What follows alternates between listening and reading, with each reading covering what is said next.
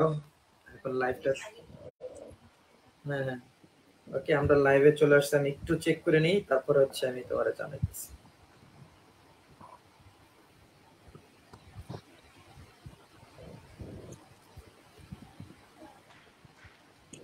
হ্যাঁ আমরা লাইভে চলে আসছি আচ্ছা লাইভটা একটু শেয়ার দিই হ্যাঁ অবশ্যই রাফি তুমি একটু শেয়ার দাও তোমার টাইমলাইন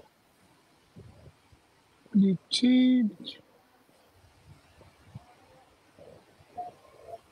একটু শেয়ার ওকে আমরা কিছুক্ষণের মধ্যেই আমাদের আড্ডা শুরু করব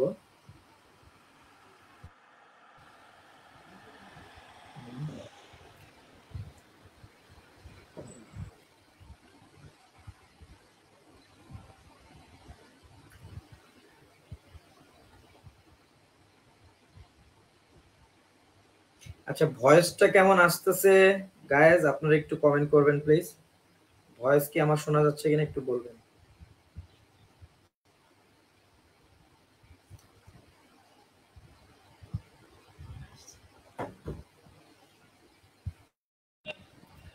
তো রাফি কি অবস্থা ওকে সো আসসালামু আলাইকুম ওয়েলকাম এবং ওয়েলকাম কারণ এটা আমার ফার্স্ট টাইম আমার পেজে লাইভ করা তো আজকে আমি আসলে একা আসি নাই সাথে আমার ভাইকে নিয়ে আসছি ও আমার খুব ক্লোজ এক ভাই তো ও হচ্ছে এখন ইন্ট্রো দিবে তো রাফি কেমন আছো এই তো আলহামদুলিল্লাহ সবার কি অবস্থা আশা করি সবাই খুব ভালো আছে সবার রমজান কি অবস্থা কেমন যাচ্ছে কমেন্টে সবাই জানান আশা করি সবার খুবই ভালো যাচ্ছে আলহামদুলিল্লাহ অ্যান্ড আজকে ফাহিম আমাকে বললো আর কি যে একটা আড্ডা হয়ে যাক কারণ ওর মাঝে মাঝে সময় মিলে না আমার মাঝে মাঝে সময় মিলে না আজকে দুজনেরই একটা টাইমে সেট হয়েছে এই জন্য আর কি আমরা সব লাইভে আড্ডা দিতে চলে আসলাম তো তোমার কি অবস্থা ফাহিম অনেকদিন পর একসাথে কথা হইতেছে ইয়া ব্রো আলহামদুলিল্লাহ ভালো অনেক ভালো কারণ তোমার সাথে অনেকদিন পর দেখা আর তুমি তো এখন অস্ট্রেলিয়া থাকো রাইট হ্যাঁ অস্ট্রেলিয়া সিডনিতে আছি আমি আচ্ছা তুমি তাহলে এখন অস্ট্রেলিয়া কোথায় আছো আমি অস্ট্রেলিয়া সিডনিতে নিউজ এনএসডব্লিউ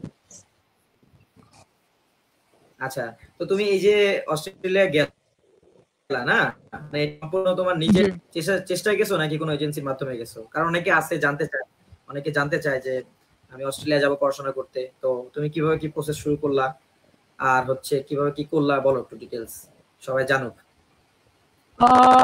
এটা আসলে একটা লং প্রসেস আমার প্রসেস যদি জানা থাকে এটা আবার কিছুই না আমি ট্রাই করছি অ্যাজ এ স্টুডেন্ট ভিসায় আমি ট্রাই করছি সো স্টুডেন্ট ভিসায় ট্রাই করার পর কিছু as usual as a student তোমার ইউনিভার্সিটি পেপারস অ্যান্ড সবচেয়ে মোস্ট ইম্পর্টেন্ট যে জিনিসটা সেটা হচ্ছে তোমার আইএলস এবং আইএলস এর পাশাপাশি যদি আইএলস না করতে চায় কেউ তারা পিটি টোফেল এবং আরো ডুওলিঙ্গো বিভিন্ন পদ্ধতি আছে যেভাবে ইংলিশ প্রফিসিয়েন্সি টেস্ট করা হয় ওটার মাধ্যমে মানুষ ট্রাই করে আসতে পারে তো আমি যেটা করছিলাম আমি আইএলস এর মাধ্যমে অ্যাপ্লাই করি অস্ট্রেলিয়াতেই একটা অস্ট্রেলিয়ান এজেন্সির মাধ্যমে বাংলাদেশে একটা ব্রাঞ্চ নেই আর কি তো অস্ট্রেলিয়াতে আমি যখন ওই এজেন্সির সাথে কন্ট্যাক্ট করি তো ওনারা আমাকে কিছু ইউনিভার্সিটি সাজেস্ট করে তার মধ্যে আমি যে ইউনিভার্সিটিতে আসছি সেটা হচ্ছে দ্য ইউনিভার্সিটি অফ সিডনি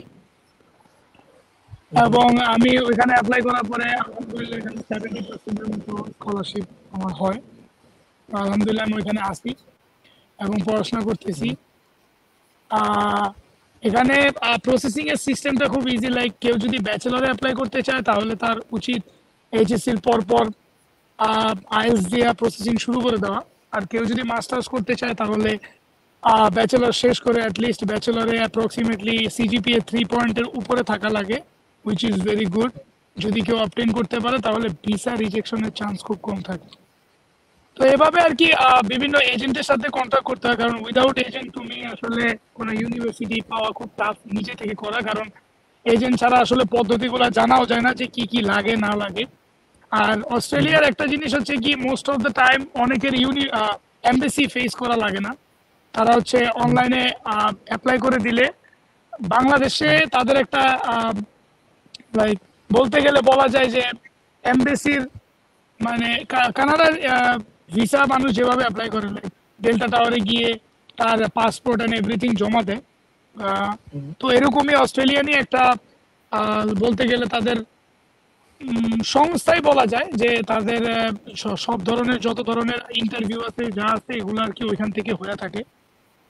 তো ভিএফএস গ্লোবাল যেটা বলে আর কি, ওখানে গিয়ে ইন্টারভিউ দেওয়ার পর, ইন্টারভিউ বলতে আর কি পাসপোর্ট চেকিং এবং কাগজপত্র কিছু ওগুলা দেওয়ার পরে ওগুলা সরাসরি অস্ট্রেলিয়ান এমবেসিতে চলে যায়। এবং মানে 90%-এরই এমবেসি ফেস করা লাগে না। 10%-এর মাঝে মাঝে যদি তারা সন্দেহজনক মনে করে অথবা তারা যদি মনে করে যে তারা একটা ইন্টারভিউ নিবে, সেই ক্ষেত্রে অনেকের ইন্ডিয়ার দিল্লিতে গিয়ে এমবেসি ফেস করা লাগে। তো অস্ট্রেলিয়ার ব্যাপারটা আমি মনে করি ওইটা অন্য সব কান্ট্রি থেকে অস্ট্রেলিয়া মানে খুব ইজি। তুমি কাগজপত্র মানে লিগ্যাল কাগজপত্র, লিগ্যাল ডকুমেন্ট এবং ওদের রিকোয়ারমেন্ট অনুযায়ী তুমি যদি সাবমিট করতে পারো, মানে 80% মেজরিটি থাকে তুমি ভিসা পাবা। তো আমার ক্ষেত্রে আলহামদুলিল্লাহ ওইটাই হয়েছে, আমার এমবেসি ফেস করা লাগে নাই, আমি কাগজপত্র জমা দিছি এবং আলহামদুলিল্লাহ আমি অস্ট্রেলিয়াতে প্রায় এখন অ্যাপ্রক্সিমেটলি 10 মাসের মতো হয়েছে আমি এখানে আছি, and it's good for me. আচ্ছা, এখন হচ্ছে অনেকে আসলে চায় যে বাইরে যাবে, বাইরে দেশ পড়াশোনা করতে, ঠিক ঠিক আছে, কিন্তু অনেকের মধ্যে একটা সংশয় থাকে যে না আমি এখন বাইরে যাব কিন্তু আমি আসলে যদি না হয়। আচ্ছা, আরেকটা বিষয় হচ্ছে যে যেটা জানতে চাচ্ছিলাম, আচ্ছা এর আগে একটা কমেন্ট করছে সফওয়ান তাসিন, আমার ফ্রেন্ড। হ্যালো বন্ধু, হাই বন্ধু, কেমন আছো? আশা করি ভালো আছো। তো কিছু যদি জানতে চাও অবশ্যই কমেন্ট বক্সে জানাবা। আর আমাদের কিন্তু অলরেডি 58 জন লাইভে জয়েন হয়ে গেছে। তো আপনাদের তুমি ছোট বড় যা আছে সবাইকে অসংখ্য ধন্যবাদ। 63 people are watching. সো এখন আসলে আজকে যে আড্ডাটা আমি বলতে যাচ্ছি, আসলে এটা আড্ডা বলতে কি, এটা কিছু এডুকেশন টাইপ আজকে কথা হবে এবং পাশাপাশি কিছু ফ্রিল্যান্সিং টাইপ কথা হবে। কারণ আমাদের বাংলাদেশে আমরা যারা আছি, মোস্ট অফ দ্য পিপল আমরা কি করি যে কেউ একটা লাইনে যেতে চাই, হ্যাঁ, যেমন অনেকে ফ্রিল্যান্সিং করে, অনেকে আবার বাইরে দেশে সেটেল হতে চায়। তো এখন হচ্ছে এই কারণে আসলে আজকে লাইভ, যে যেহেতু রাফি তুমি অস্ট্রেলিয়ায় গেছো, যেখানে এখন বর্তমানে আসো সিডনিতে, তাই তো? তো এই কারণে লাইভটা আসলে তোমার অনেক ধন্যবাদ যে তুমি সময় করে লাইভে জয়েন হতে পারছো। কারণ তোমার লাইফের কিছু এক্সপিরিয়েন্স আমাদের দরকার, অবশ্যই অনেক দরকার, আমার এবং আমার যত গেস্ট আছে আমার এবং আমার পেজে যারা অ্যাড আছে। কারণ অনেকের ইচ্ছা থাকে বাইরে যাওয়ার, আবার অনেকের ইচ্ছা থাকে বাংলাদেশে থেকে কিছু একটা করার। সো এখন হচ্ছে যে অনেকে মনে করে যে আমি এখন প্রিপারেশন নিব। তো তুমি হচ্ছে, আমি যতটুকু জানি তুমি মনে হয় করোনার মধ্যে প্রিপারেশন নিছো, রাইট? হ্যাঁ। সো আমার ব্যাপারটা হচ্ছে বলতে গেলে বলা যায় একটু লিটল বিট ডিফারেন্ট। কারণ হচ্ছে আমি মানে কোভিডটা যখন শুরু হয়, অ্যাজ ইউজুয়াল তুমি জানো যে আমি ক্রিকেট প্লেয়ার ছিলাম। তো আমি ক্রিকেট খেলতাম, আমি অনূর্ধ্ব 15, অনূর্ধ্ব 16 এবং অনূর্ধ্ব 19-এ খেলছি। ওই তোমার ঢাকা মেট্রো পজিশন এবং হচ্ছে প্রাইমারি স্কোয়াড এগুলোতে আমি ছিলাম, খেলছি এবং বিভিন্ন ডোমেস্টিকও খেলছি। তো একটা সময় গিয়ে যখন সব বন্ধ হয়ে গেল, তুমি বলতে পারো 2019 সালে কোভিড টাইমে কিন্তু সব বন্ধ হয়ে গেছিল এবং মানে এভরিথিং, তখন আর কি আমার জন্য আসলে মানে লাইফের একটা টার্নিং পয়েন্ট হয়ে দাঁড়ায় এই জিনিসটা। ওই সময় অস্ট্রেলিয়ান গভর্নমেন্ট কিছু স্কলারশিপ ছাড়ছিল লাইক গভর্নমেন্টের আন্ডার থেকে, যে কেউ যদি ওই এক্সাম দিতে পারে তাহলে তার জন্য আর কি একটা স্কলারশিপের সুযোগ থাকে। এবং আলহামদুলিল্লাহ আমি এক্সাম দিছিলাম এবং সবার দোয়ায় আর কি আমি তারা আমাকে অ্যাপ্লাই করে মানে আপিল করছে যে তুমি স্কলারশিপের জন্য অ্যাপ্লাই করতে পারো এবং আমরা তোমার একটা স্মল ইন্টারভিউ নিব এবং কোন ইউনিভার্সিটি তুমি যাইতে ইচ্ছুক। তো আমার কয়েকটা রিকোয়ারমেন্ট ছিল, একটা ইউনিভার্সিটি আমি চুজ করে দিছিলাম।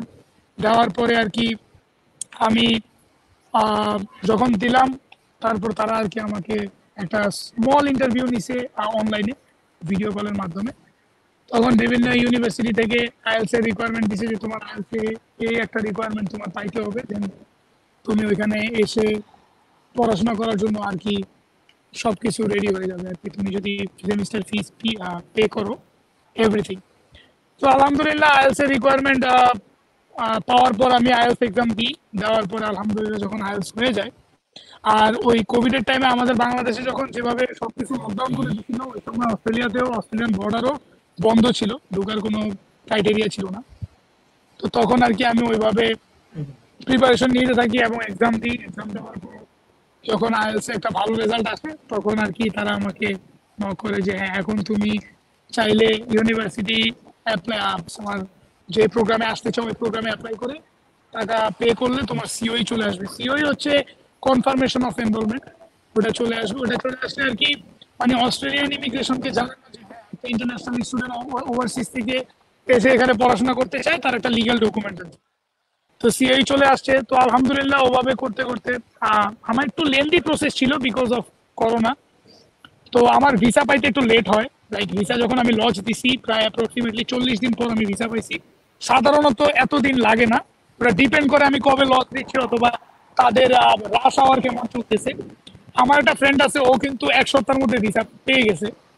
তো এটা ডিপেন্ড করে তার লাকের উপরে। আর সবচেয়ে বড় কথা, আমি একটা জিনিস সাজেস্ট করবো, অস্ট্রেলিয়াতে যদি, অস্ট্রেলিয়া না যে কোনো দেশে অ্যাজ এ স্টুডেন্ট হিসেবে তুমি যদি অ্যাপ্লাই করতে চাও, যতটুকু সম্ভব লিগাল ডকুমেন্ট দেখানো, বলতে গেলে বলা যায় 100%ই লিগাল ডকুমেন্ট দেখানো উচিত। অনেকের 100-এর ভিতরে 90% দেখায়, 10% লাখের উপর ফেভার করে ভিসা হয়ে যায়। কিন্তু আমার এমনও ফ্রেন্ড আছে যাদের ভিসা রিজেক্ট করছে, এবং ভিসা রিজেকশন মানে তোমার লাইফের জন্য অনেক বড় একটা ইস্যু হয়ে দাঁড়ায়। লাইক ভিসা রিজেকশন কিন্তু খুব খারাপ জিনিস। যেমন আমার এমন কিছু ফ্রেন্ড আছে, আমি নাম মেনশন করবো না, ওরা ইউএস এর জন্য অ্যাপ্লাই করছে, ইউএস এমবেসিতে যখন ওরা ইন্টারভিউর জন্য যায় ওদের ভিসা রিজেক্ট করছে। এবং ইউএস এমবেসির ভিসা রিজেক্ট হওয়া মানে অনেক বড় একটা ব্যাপার। মানে তোমার যখন একটা ভিসা রিজেক্ট হয়, তখন তুমি যদি ওই কান্ট্রি ছাড়া অন্য কোনো দেশে অ্যাপ্লাই করতে যাও, it's a very crucial moment for you to get a visa from the another country.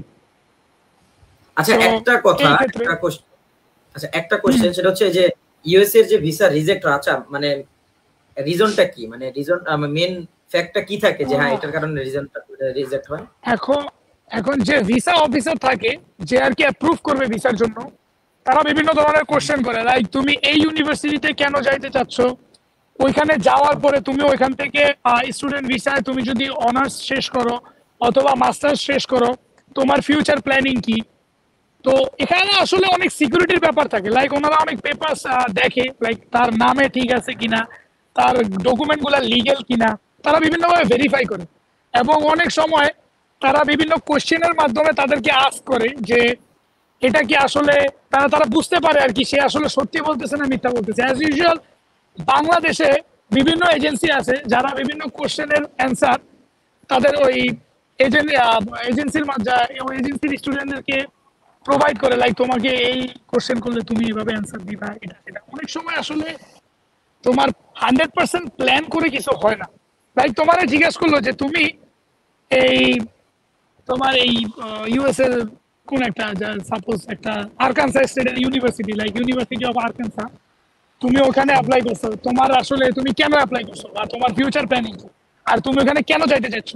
As usual আমাদের বাংলাদেশি ছেলেরা যারা ইন্টারভিউ দেয় তারা বলে যে আমি যাইতে চাচ্ছি আমার নলেজ গ্যাদার করার জন্য, আমি যেই সাবজেক্টে পড়াশোনা করছি, অ্যাজ ইউজুয়াল যারা আমি আইটিতে পড়তেছি, যদি বলে যে আমি ইনফরমেশন টেকনোলজিতে যদি ওখানে গিয়ে পড়াশোনা করি তাহলে আমি অনেক ধরনের নতুন নতুন নলেজ গ্যাদার করতে পারবো এবং আমার দেশের জন্য কিছু করতে পারবো। এখন দেখো 100-এর ভিতরে 80% স্টুডেন্ট যদি একই অ্যান্সার দেয়, তাদের মনে সন্দেহ হইতেই পারে। এবং অবশ্যই অনেকে অনেকে বিভিন্ন ব্যাংক স্টেটমেন্ট দেখায়, ব্যাংক ডিটেলস দেখায়। এখানে ব্যাংক ডিটেলস এর উপর কিছু ব্যাপার আছে। লাইক ওনারা মনে করে যে ও যদি ওখানে গিয়ে পড়াশোনা শেষ করে নিজের রেফুজি দাবি করে অথবা ওখানে থাইকা যেতে চায়, তাহলে আমরা কি তারা ফিট করাইতে পারবো। অথবা সে যদি এখানে নাও থাকে, ওখানে পড়াশোনা শেষ করার পরে সাপোজ ওর একটা অ্যাক্সিডেন্ট হয়ে গেল, সাপোজ সে মারা গেল, তারে কি তার ফ্যামিলি তার সব ধরনের লাইবিলিটিস নিয়ে তারা আমেরিকা থেকে বাংলাদেশে আনতে সক্ষম কিনা, এইসব ব্যাপার নিয়ে তারা অনেক ঘাটাঘাটি করে। এবং অনেকে মনে করে যে ইউএস এমবিসিতে যে ইন্টারভিউটা হয় ওটা অনেকখানি লাকের উপর ডিপেন্ড করে। যারা কনফিডেন্ট থাকে তারা পায়, যারা কনফিডেন্ট থাকে না তারা পায় না। ব্যাপারটা কিছুটা এরকম, কিছুটা ডকুমেন্টস এর উপরে, কিছুটা তাদের মানে খুশির উপরে ডিপেন্ড করে যে আমি তারা ভিসা দিতেছি, তারা ভিসা অ্যাজ ইউজুয়াল মানে অ্যাজ লাইক বলতে পারো তুমি যেমন আমরা বাংলাদেশ আর্মিতে অনেকে এক্সাম দেয়, বাংলাদেশ পুলিশ ফোর্সে, বাংলাদেশ বিভিন্ন আর্ম ফোর্সে এক্সাম দেয়। অনেকে দেখা যায় যে ভাই দেখো আমি এত এসএসসি তে জিপিএটা আছে, আমার এইচএসসি তে জিপিএটা আছে, ব্যাচেলরে আমার সিজিপিএটা আছে, আমি এত ভালো রেজাল্ট করছি, তারপরও তারা আমারে চুজ করে নাই। কারে করছে? যার রেজাল্ট এতটা ভালো না মোটামুটি, কিন্তু তাকে এটা করছে। মানে এটা অনেকখানি লাখের উপর ডিপেন্ড করে, আবার অনেকখানি ওইসব ইস্যুর উপরও ডিপেন্ড করে। তো ভিসা রিজেকশন খুবই খারাপ জিনিস, কিন্তু এখন যে জিনিসটা আমি দেখতেছি লাইক ভিসা রিজেক্ট হয়ে গেলেও তুমি সেকেন্ড টাইম অ্যাপ্লাই করতে পারবে। কিন্তু তুমি তো জানো একবার যদি কালার হয়ে যায় ওইখান থেকে আসলে নিজের পার্সোনালিটিটা আবার শো করা ওটা কতটা কঠিন ডিপেন্ড করে, লাখের উপরে অনেক কিছু ডিপেন্ড করে আর কি। লাইক 80% তোমার হার্ডওয়ার্ক আর 20% তোমার লাক। লাক লাগবেই, যেখানেই যাও লাক দরকার আছে। এই জন্য আমি তোমার সবাইকে বলি যে বাবা মার দোয়া, ফ্যামিলির যত গুরুজন আছে তাদের দোয়া নেওয়া খুবই দরকার। হইতে পারে তাদের দোয়ার কারণেও অনেক কিছু হয়ে যায়, অনেক মানুষ এটা বিলিভ করে না, বাট আমি বিলিভ করি। এটা তো অবশ্যই সবার দোয়া, গুরুজনদের দোয়া ছাড়া কিন্তু আসলে সামনে আগানোটা অনেক কঠিন হয়ে যায়। আচ্ছা এখন আচ্ছা আরেকটা কোশ্চেন হচ্ছে যে অনেকে অনেকে হচ্ছে মিডল ক্লাস ফ্যামিলি আছে, তারা হচ্ছে চায় যে হ্যাঁ আমি বাইরেতে পড়াশোনা করব, তো এখন আমি কষ্ট করে এখান থেকে যতটুকু টাকা জমিয়ে আমি বাইরের দেশে যাচ্ছি। এখন তারা চায় যে না আমি ওই দেশে সেট মানে ওই দেশে যাওয়ার পরে আমি ওইখানে জব করে ওইখানেরই আমার স্টাডিও খরচ মেনটেন করব, সাথে আমার যে খরচটা আছে হাত খরচ এটাগুলো চালাবো, এবং সাথে আমি আমার ফ্যামিলির মানে বাংলাদেশে কিছু টাকা মান্থলি হচ্ছে কিছু টাকা সেন্ড করব। তো এই অবস্থাতে এটা কি সম্ভব অস্ট্রেলিয়াতে এখন তুমি যেহেতু আসো? সবার প্রথমে আমি একটা কথা বলবো, সবাই জানে একটা জিনিস যে অস্ট্রেলিয়া একটা এক্সপেন্সিভ কান্ট্রি। এখানে মানে সবকিছু এক্সপেন্সিভ, লাইক ইউনিভার্সিটি কস্ট থেকে শুরু করে সবকিছু এক্সপেন্সিভ। আগে একটা সময় সুযোগ ছিল যে 2019 সালের পর থেকে এখন পর্যন্ত, এখনের মানে বলতে গেলে বলা যায় জুলাই পর্যন্ত একটা সুযোগ ছিল যে মানুষ সব স্টুডেন্ট তোমার মানে কোনো ওয়ার্ক রেস্ট্রিকশন ছাড়াই কাজ করতে পারছে, কোনো ওয়ার্ক রেস্ট্রিকশন ছিল না স্টুডেন্টদের জন্য। কিন্তু এই যে 1 মাস আগে অস্ট্রেলিয়ান গভর্নমেন্ট একটা ঘোষণা দিছে যে ফ্রম জুলাই 1 জুলাই থেকে স্টুডেন্টরা 24 আওয়ার্স কাজ করতে পারবে, অনলি 24 আওয়ার্স ইন 1 উইক। এক সপ্তাহে 24 ঘন্টা কাজ করতে পারবেন। হ্যাঁ, অস্ট্রেলিয়াতে এক সপ্তাহে 24 ঘন্টার বেশি একটা স্টুডেন্ট কাজ করতে পারবে না লিগেলি, এবং তোমার 2 সপ্তাহে মানে ফোর্টনাইটলি 14 দিনে সে 48 ঘন্টা কাজ করতে পারবে, এখন সে যেই স্টুডেন্টই হোক না কেন। আর আরেকটা জিনিস হচ্ছে যে স্টুডেন্ট যদি কোনো কোর্স রিলেটেড জব করে, কোর্স রিলেটেড বলতে গেলে যেমন আমি আইটিতে পড়াশোনা করতেছি, আমি আইটি টেকনোলজিস্ট অথবা সাইবার সিকিউরিটির লাইনে অথবা নেটওয়ার্কিং এর লাইনে একটা জব পাইছি, আমি ওই জব করতেছি, আমার জন্য ওই জবটা আনলিমিটেড, আমি করতে পারবো। এখন তুমি যে কথাটা বলতেছো বাংলাদেশ থেকে কোনো স্টুডেন্ট এসে এখান থেকে জব করে তোমার ইউনিভার্সিটি কস্ট চালানো, হাত খরচ চালানো এবং বাংলাদেশে কিছু টাকা পাঠানো পসিবল, বাট ওই যে কথা একটাই, লাখের উপর ডিপেন্ড করে তুমি কি জব করতেছো বা ওই জবে তুমি কেমন রোস্টার পাচ্ছ, তুমি সপ্তাহে কত ঘন্টা কাজ করে কতটুকু আর্ন করতেছো, ওটা তোমার উপর ডিপেন্ড করে। তুমি যদি $1000 কামাই করে তোমার সাপ্তাহিক খরচ $200 হয়, তাহলে তুমি কিন্তু এখানে $800 সেভিংস করতে পারতেছো। এখন ওই সেভিংস করে ওটা তোমার উপর ডিপেন্ড করে তুমি কেমন খরচ করতেছো বা কিভাবে চলতেছো, ওটা তোমার উপর ডিপেন্ড করে যে তুমি ইউনিভার্সিটি কস্টের জন্য সেভিংস করতে পারতেছো, ইউনিভার্সিটি সেমিস্টার ফির জন্য সেভিংস করতে পারতেছো, তোমার বাসার রেন্ট, খাওয়া দাওয়ার খরচ এগুলো সেভ করতে পারতেছো। তুমি যদি পারো তাহলে ইটস ইজি, অনেকের পক্ষে এটা সুযোগ না। আর এখানে জব পাওয়াটা খুবই ক্রিটিক্যাল হয়ে গেছে এখন, কারণ অনেক স্টুডেন্ট আসতেছে বিভিন্ন স্টেট থেকে। লাইক আমি মনে করি নেপাল থেকে সবচেয়ে বেশি সংখ্যক স্টুডেন্ট আসতেছে, কারণ তাদের এজেন্ট খুব স্ট্রং অ্যান্ড ভালো। বাংলাদেশ থেকে আগে যেটা মানুষ ভাবতো যে অস্ট্রেলিয়া যাওয়া খুব টাফ, ইউএসএ যাওয়া খুব টাফ অ্যাজ এ স্টুডেন্ট, কিন্তু বাংলাদেশেও এখন ব্যাপারটা খুব ইজি হয়ে গেছে। তো আসা পসিবল, এবং সবকিছু ডিপেন্ড করে তুমি কি জব করতেছো কি না করতেছো, কতটুকু সেভিংস করতে পারতেছো, কতটুকু কি করতেছো সেটার উপর। একবারে যে পসিবল না, যদি বলতে আমি বলতে গেলে যদি 80% ইম্পসিবল হয়, 20% পসিবিলিটি থাকে। তো এটা তোমার নিজের উপর ডিপেন্ড করে যে তুমি আসলে কিভাবে নিজে সার্ভাইভ করবা বা কিভাবে কি করতেছো, এটাই। আচ্ছা এখন কথা হচ্ছে যে তুমি মানে তুমি কিভাবে সার্ভাইভ করতেছো, তুমি কি করতেছো, মানে এখন যে তুমি ওখানে গেছো, তুমি যাওয়ার কত মাসের মধ্যে জব স্টার্ট করতে পারছো, বা নিজের যে খরচটা, আমি যতটুকু জানি যে তুমি হচ্ছে ওইখানে নিজের খরচ নিজে হচ্ছে মেনটেন করতেছো, তো এটা কিভাবে করলা, আর হচ্ছে একটু জানাও শুনি কিভাবে করলা এটা, বা কত সময় আমার লাগছে হচ্ছে তোমার? আমি অস্ট্রেলিয়াতে ইন করার পরে আমি জব পাইছি প্রায় 1 মাস পর। আমি 1 মাস পুরো বেকার ছিলাম। 1 মাস আমি কোনো হুম, কাজ করিনি। 1 মাস আমি শুধু ইউনিভার্সিটিতে গেছি, পড়াশোনা করছি, সেমিস্টার মিড টার্ম এক্সাম, মানে এক্সাম পড়াশোনা এটার উপরে ছিলাম। পাশাপাশি হুম, বিভিন্ন ওয়েবসাইটে জব পোর্টালে জব সার্চ করছি, অ্যাপ্লাই করছি। দেন 1 মাস পরে গিয়ে আমি একটা জব পাই। ওই জবটা যখন আমি কন্টিনিউ করতে থাকি, তারপরে আরেকটা জবের জন্য অ্যাপ্লাই করি, ওটার থেকে আরো একটা ভালো পজিশনে, এবং আলহামদুলিল্লাহ ওই জব, এখন আমি স্টিল ওই জবে আছি, আপাতত একটা জব করতেছি। হুম। তো ওইভাবে আর কি আলহামদুলিল্লাহ বলতে পারো যে I am able to pay my tuition fees বা মাই সেলফ। সো আলহামদুলিল্লাহ এটা সম্ভব হয়ে গেছে, সবই আল্লাহ তালা ব্লেসিংস এর কারণে, বাবা মার দোয়ার কারণে সবকিছু পসিবল হয়েছে। তো ওই যে কথা একটাই, যেটা বললাম আর কি, ওটা ডিপেন্ড করে কার লাক কিরকম, কি কোন জব পাচ্ছে বা কি করা পসিবল। এখানে জব অপরচুনিটি আছে, কিন্তু এখন রেস্ট্রিকশনটা দিয়ে দেওয়ার কারণে অনেক কোম্পানি একটা কথাই বলতেছে, লাইক তার ভিসা স্ট্যাটাস জিজ্ঞেস করে যে তোমার আসলে ভিসা স্ট্যাটাস কি। এখন কেউ যদি বলে যে আমার ভিসা সাব ক্লাস 500, আমি স্টুডেন্ট ভিসা, আমার ওয়ার্ক লিমিটেশন আছে, ওয়ার্ক রেস্ট্রিকশন আছে, অনেক কোম্পানি আছে হায়ার করে, আবার অনেক কোম্পানি আছে করতে চায় না। কোনো ক্যাজুয়াল স্টাফ তোমার হায়ার করতে চায় না। এটা কোম্পানির উপর ডিপেন্ড করে, বাট ইটস পসিবল। অনেক কোম্পানি, যদি ধরো তুমি আসলা, তুমি অ্যাজ এ ক্যাজুয়াল, তোমাকে কোনো কোম্পানি হায়ার করলো, এটা তোমার জন্য বেটার। তুমি সপ্তাহে 3 দিন 4 দিন 8 ঘন্টা করে শিফট করতেছো, এটা ভালো অ্যামাউন্ট তোমার পকেটে আসবে ইনশাআল্লাহ, আশা করি। এই আর কি।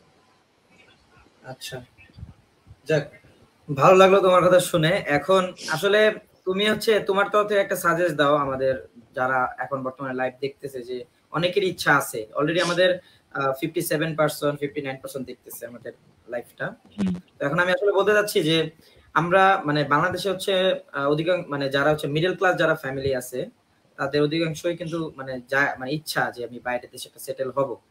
হুম, এখন অস্ট্রেলিয়া যেরকম 24 আওয়ার্স টাইম মানে পার উইক, তো হ্যাঁ। এইটা আসলে এইটা মানে 24 ঘন্টা জাস্ট মানে টোটাল 7 দিনে যে 24 ঘন্টা জব করে কি আসলে সম্ভব না, তাই তো? কি মনে হয় তোমার পসিবল কাছে?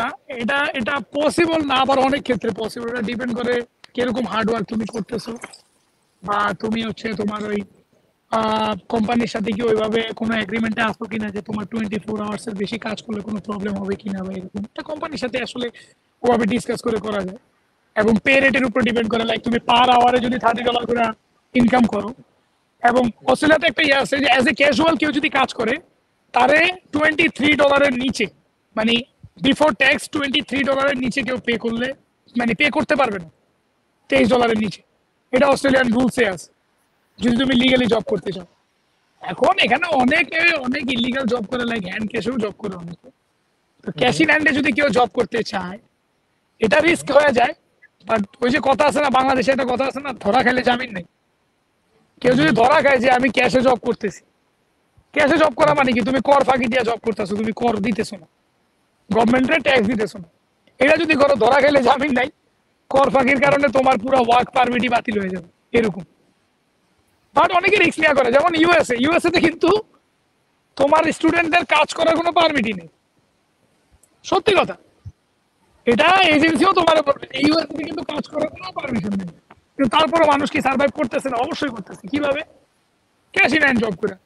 এখন ইউএসএ তে যত মানুষ আছে, কত স্টুডেন্ট আছে, অভাব নাই, বিভিন্ন স্টেটে বিভিন্ন স্টুডেন্ট, অনেক student cash in hand job করতেছে। এখন ইউএস গভর্নমেন্টও একটা জিনিস খেয়াল করবে, আমি যদি একটা স্টুডেন্টের ক্যাশ ইন হ্যান্ডে একটা স্টুডেন্টের আমি যদি ধরতে যাই, আমি কয়জন ধরবো? ও রাইট। ধরবো কয়জন?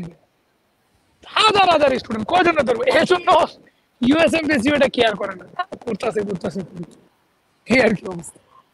আর অস্ট্রেলিয়াতে তুমি অবশ্যই ওয়ার্ক পারমিট আছে, লিগালি তুমি ওয়ার্ক করতে পারবা। লিগালি যেমন ট্যাক্স এখানের ভিতরে যে ট্যাক্সটা হয়, যে তুমি যদি লিগালি কাজ করো, এটা ট্যাক্স কাটে। তুমি মনে হয় মিউট হয়ে গেছো। হ্যাঁ, হ্যাঁ, বলো। তো লিগালি একটা ট্যাক্স কাটে।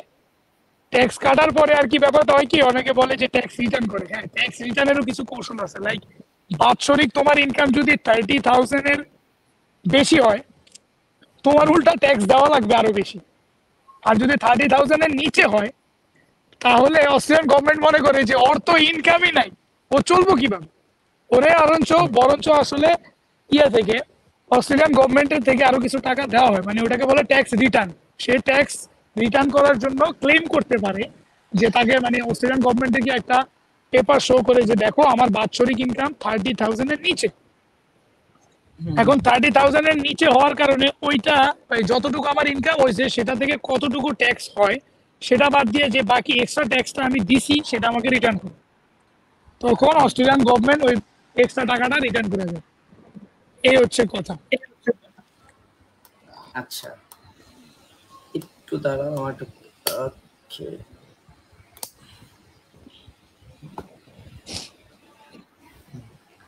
ওকে, সো এখন বলো বলো। হ্যাঁ বলো, তুমি বলো। বলো, তুমি বলো, আমি তারপরে বলতেছি আমার। এখন আমি তো বললাম আমি যে তুমি যে কোশ্চেন বললে, আমারও তোমার কাছে কিছু কোশ্চেন আছে।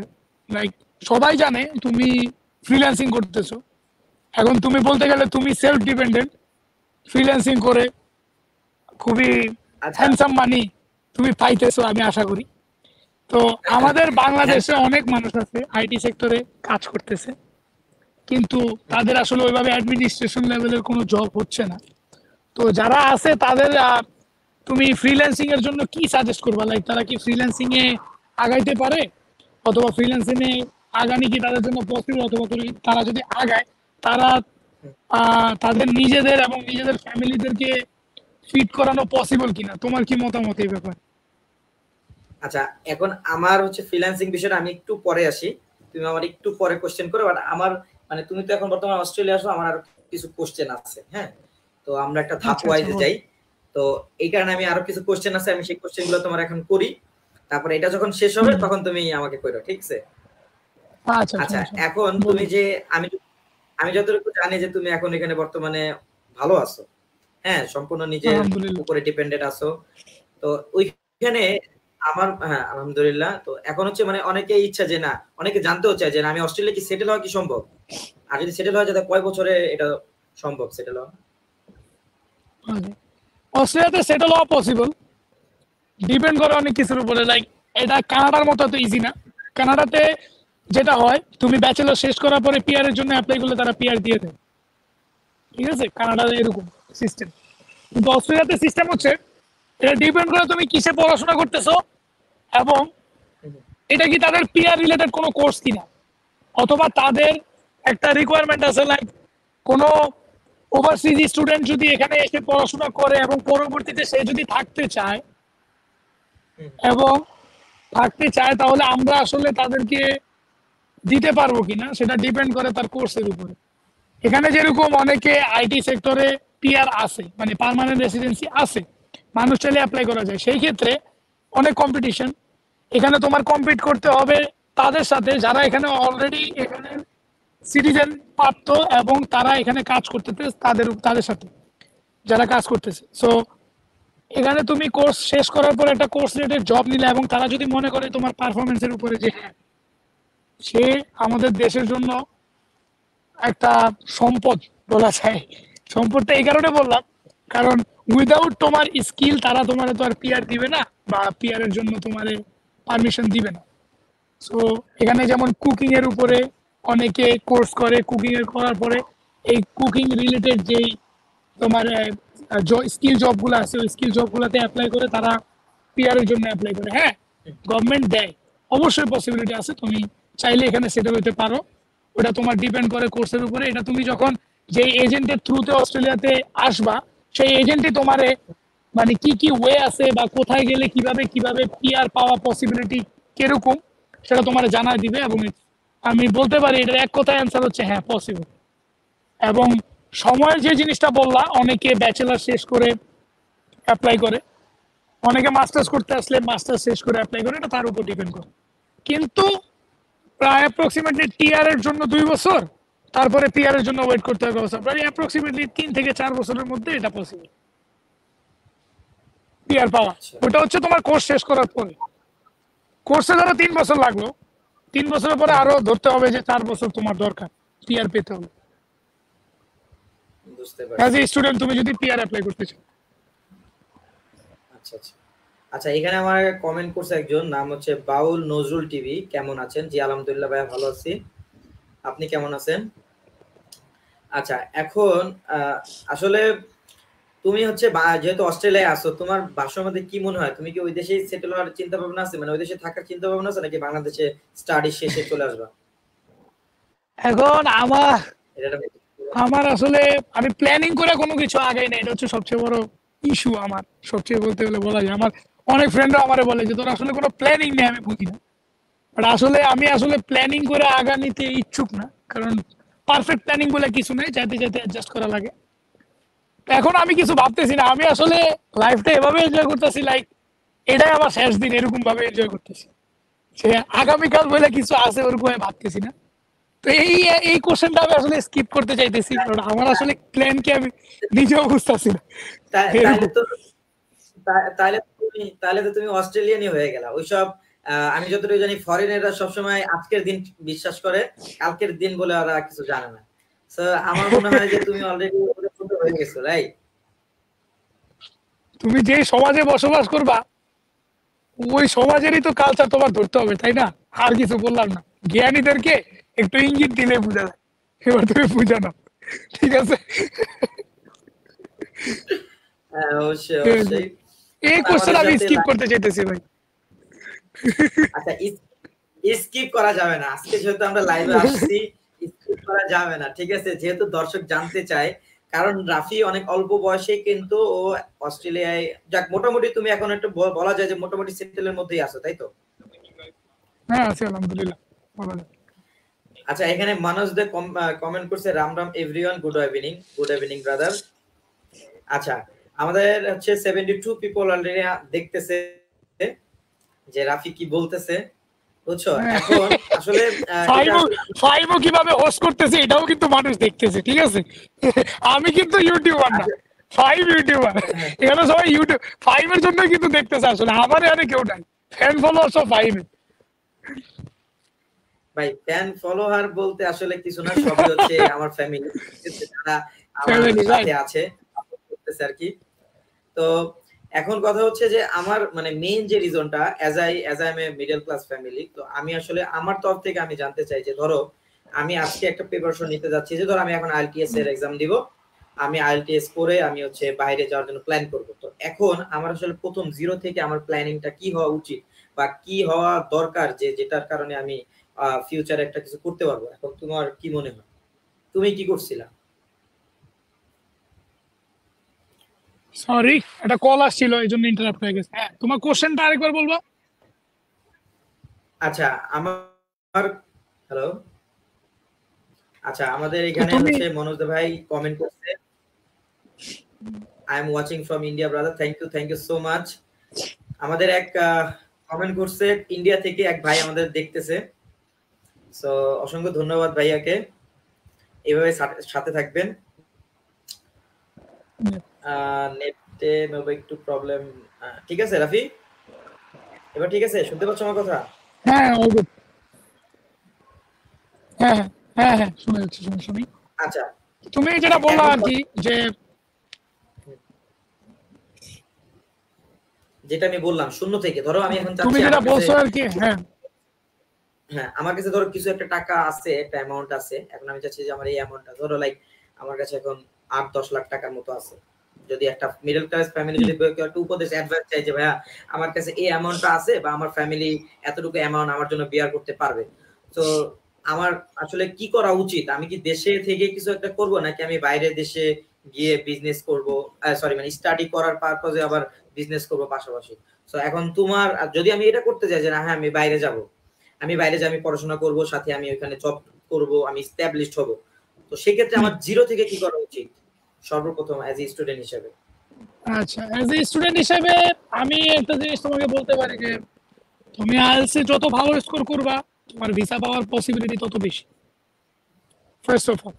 এবং তোমার কিছু রিকোয়ারমেন্ট ফিল আপ করতে হবে, লাইক এসএসসি তে এবং এইচএসসি তে তাদের একটা নর্মাল রিকোয়ারমেন্ট থাকে যে হাই স্কুল এবং ইন্টারমিডিয়েটে সে কি কি করছে, তার রেজাল্টের একটা রিকোয়ারমেন্ট থাকে। এটা বিভিন্ন ইউনিভার্সিটির বিভিন্ন ধরনের রিকোয়ারমেন্ট। যেমন আমি কানাডার একটা উদাহরণ দিই, কানাডাতে তারা কিন্তু এসএসসি এবং এইচএসসি দুটাতে 7 চায়, দুইটা মিলে, মানে 3.50 উপরে হলে বেটার। এবং তারা আর বিভিন্ন ইউনিভার্সিটি আছে যাদের আইএলস এর রিকোয়ারমেন্টও ডিফারেন্ট। আমি যেটা জানি, মানে আগে জানতাম, এখনো মনে হয় আমি শিওর না যে এই রিকোয়ারমেন্ট আছে কিনা। মানে ব্যাচেলরে কেউ যদি আসতে চায়, তার আইএলস এ ওভারঅল 6 এবং নো ব্যান্ড লেস দেন 6 অথবা 5.5, এটা হচ্ছে ব্যাচেলর। আর যদি মাস্টার্স এর জন্য কেউ অ্যাপ্লাই করতে চায়, তাহলে তার ওভারঅল 6.5 এবং ইচ ব্যান্ডে 6 থাকতে হবে। এটা হচ্ছে আইএলস এর রিকোয়ারমেন্ট। আর তুমি যে টাকার কথা, ফাইন্যান্সিয়াল যে ব্যাপারটা বললা, ফাইন্যান্সিয়াল ব্যাপারটা হচ্ছে এরকম, এটা ডিপেন্ড করে তুমি কোন ইউনিভার্সিটিতে পড়তে যাচ্ছ এবং ওই ইউনিভার্সিটির ফিস কেমন। তুমি যখন অস্ট্রেলিয়াতে আসতে যাবা, তখন তোমার কিন্তু অ্যাপ্রক্সিমেটলি 1 ইয়ার অথবা একটা সেমিস্টারের ফি তোমার এখানে পে করতে হবে। ওইটা ডিপেন্ড করে ওই ইউনিভার্সিটি তোমার থেকে কত নিচ্ছে। যেমন একটা ভালো ইউনিভার্সিটি $12,000 to $15,000 মতো একটা স্টুডেন্টের কাছ থেকে একটা সেমিস্টারের জন্য নিয়ে থাকে। তুমি যখন এখানে আসতে যাবা, সব ধরনের অ্যাডমিশন ফি, তোমার হ্যান্ডবুক ম্যাটেরিয়াল, বই টই যা আছে, লাইব্রেরি ফিস, সবকিছু মিলে 15,000, 12 to 15,000 নিয়ে থাকে একটা, মানে ভালো মানে মিডিয়াম একটা ইউনিভার্সিটি। সো আচ্ছা, ওইটা 12 হচ্ছে to 15,000, একটু 12 to 15,000 মানে হচ্ছে মানে 12 লাখ টাকা থেকে 25 লাখ টাকা এরকম অ্যারাউন্ডের মধ্যে থাকে, নাকি 12,000 কানাডিয়ান ডলার? এটা হচ্ছে তোমার, আমি কানাডার ব্যাপারটা আমি জানি না কানাডিয়ান ডলার কত আছে, তুমি ওইটা কানাডিয়ান ডলারের সাথে $1 ও ও, বাংলাদেশে কত, এটা মাল্টিপ্লাই করে বের করে পাচ্ছ। আই এম সরি, আমি বুঝাতে চাইছি হচ্ছে 12,000 অস্ট্রেলিয়ান ডলার এরকম। হ্যাঁ, 12,000 অস্ট্রেলিয়ান ডলার, 15,000 অস্ট্রেলিয়ান ডলার এরকম। আর হচ্ছে আরেকটা জিনিস, এখানে আসতে গেলে মানে যে জিনিসটা সবচেয়ে বেশি দরকার, ওটা হচ্ছে তোমার হেলথ ইন্স্যুরেন্স। ওটা তোমার আলাদাভাবে করানো লাগে। ওটা তুমি ইউনিভার্সিটির সাথে অ্যাডজাস্ট করেও করতে পারো, অথবা তুমি নিজে থেকেও করতে পারো। বিভিন্ন ধরনের আছে, লাইক মেডিব্যাংক আছে, এরপরে আরো বিভিন্ন ধরনের আছে, বুপা আছে, অনেক ধরনের হেলথ ইন্স্যুরেন্স কোম্পানি আছে। তাদের সাথে তুমি একটা 3 বছরের চুক্তিতে যায় তোমার হেলথ কাভারেজটা নিয়ে নিতে পারো। মানে হেলথ কাভারেজ ছাড়া কিন্তু তোমাকে আসলে ভিসা দিবে না। এটা হচ্ছে একটা জিনিস। এই দুটো হচ্ছে অফিসিয়াল কস্ট। আর মেইন যে কস্টটা, ওটা হচ্ছে তুমি যদি অস্ট্রেলিয়ান গভর্নমেন্টের ইমিগ্রেশনের যে একটা পেজ আছে ওইখানে যাও, তাহলে তুমি দেখবে স্টুডেন্ট ভিসা অ্যাপ্লাই করার জন্য কত ডলার লাগে, সেখানে একটা অ্যামাউন্ট দেওয়া আছে। তো ওইখানে আমি মনে করি লাইক $50,000 to $70,000 মতো, $50,000 to $70,000 টাকার মতো লাগে তোমার ভিসা লজ দেওয়ার জন্য। এরপরে হচ্ছে তুমি যে এজেন্টের মাধ্যমে যাচ্ছ অথবা এজেন্সির মাধ্যমে যাচ্ছ, তাদেরকেও একটা অ্যামাউন্ট দেওয়া লাগে আমি যতটুকু জানি। ওই এজেন্সি এবং হচ্ছে তোমার এমবেসি, ভিসা লজ, এগুলার কস্ট ওভারঅল যেটা আসে, ওইটা আমি মনে করি যে যদি একদম হাইয়েস্ট থেকে হাইয়েস্ট চাও, 1.5 থেকে 2 এর মধ্যে হয়ে যায় আমার যতটুকু ধারণা। আর এজেন্সির কস্ট আলাদা কত নেয় আই ডোন্ট নো, ওটাও এজেন্সির উপর ডিপেন্ড করে তুমি কোন এজেন্সির মাধ্যমে যাচ্ছ। তো এটা হচ্ছে আর কি, আমি বলতে পারি যে 2 থেকে 3 এর মধ্যে ইনশাল্লাহ এই জায়গাটা হয়ে যায়। আর হচ্ছে ইউনিভার্সিটি ফিস যেরকম, ওটা হচ্ছে 10 থেকে 12 লাখ টাকা অনেক সময় লাগে। তুমি কোন ইউনিভার্সিটি অ্যাপ্লাই করতেছো, অনেক ইউনিভার্সিটি আছে 9 লাখ টাকার মধ্যেও হয়ে যায়। ঠিক আছে, তো এটা আসলে মানে ডিপেন্ড করে যে তোমার কতটুকু আসলে লাগতেছে। লাইক তুমি যদি চার্লস ডারউইন ইউনিভার্সিটি অথবা ইউটিএস হচ্ছে ওয়ান অফ দ্য, মানে বলতে গেলে এক্সপেন্সিভ একটা ইউনিভার্সিটি, অনেক কস্ট। এবার university of new south Wales আছে সিডনিতে, এটারও একটা অনেক কস্ট আছে। তো আমি মনে করি অস্ট্রেলিয়া আসতে ম্যাক্সিমাম যে কস্টটা দরকার হয়, তার মধ্যে ইউনিভার্সিটি কস্টটা সবচেয়ে বেশি। এটা হচ্ছে সবচেয়ে বড় কথা।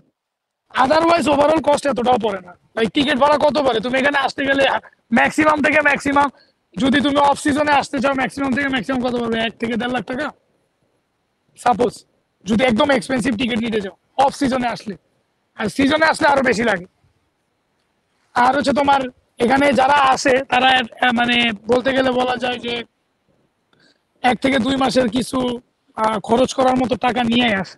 এখানে ধাপে ধাপে খরচ আছে, ইউনিভার্সিটি কস্ট, আচ্ছা, ভিসা লজের কস্ট, মেডিকেল কস্ট, তারপর হচ্ছে তোমার এজেন্টের কস্ট, তারপর তুমি এখানে আসবা, তোমার কিছু শপিং করতে হবে সেটার কস্ট, তারপর প্লেন ফেয়ার, তারপর হচ্ছে তোমার এখানে থাকার জন্য 1 থেকে 2 মাসের একটা কস্ট এরকম নিয়ে আসা লাগে।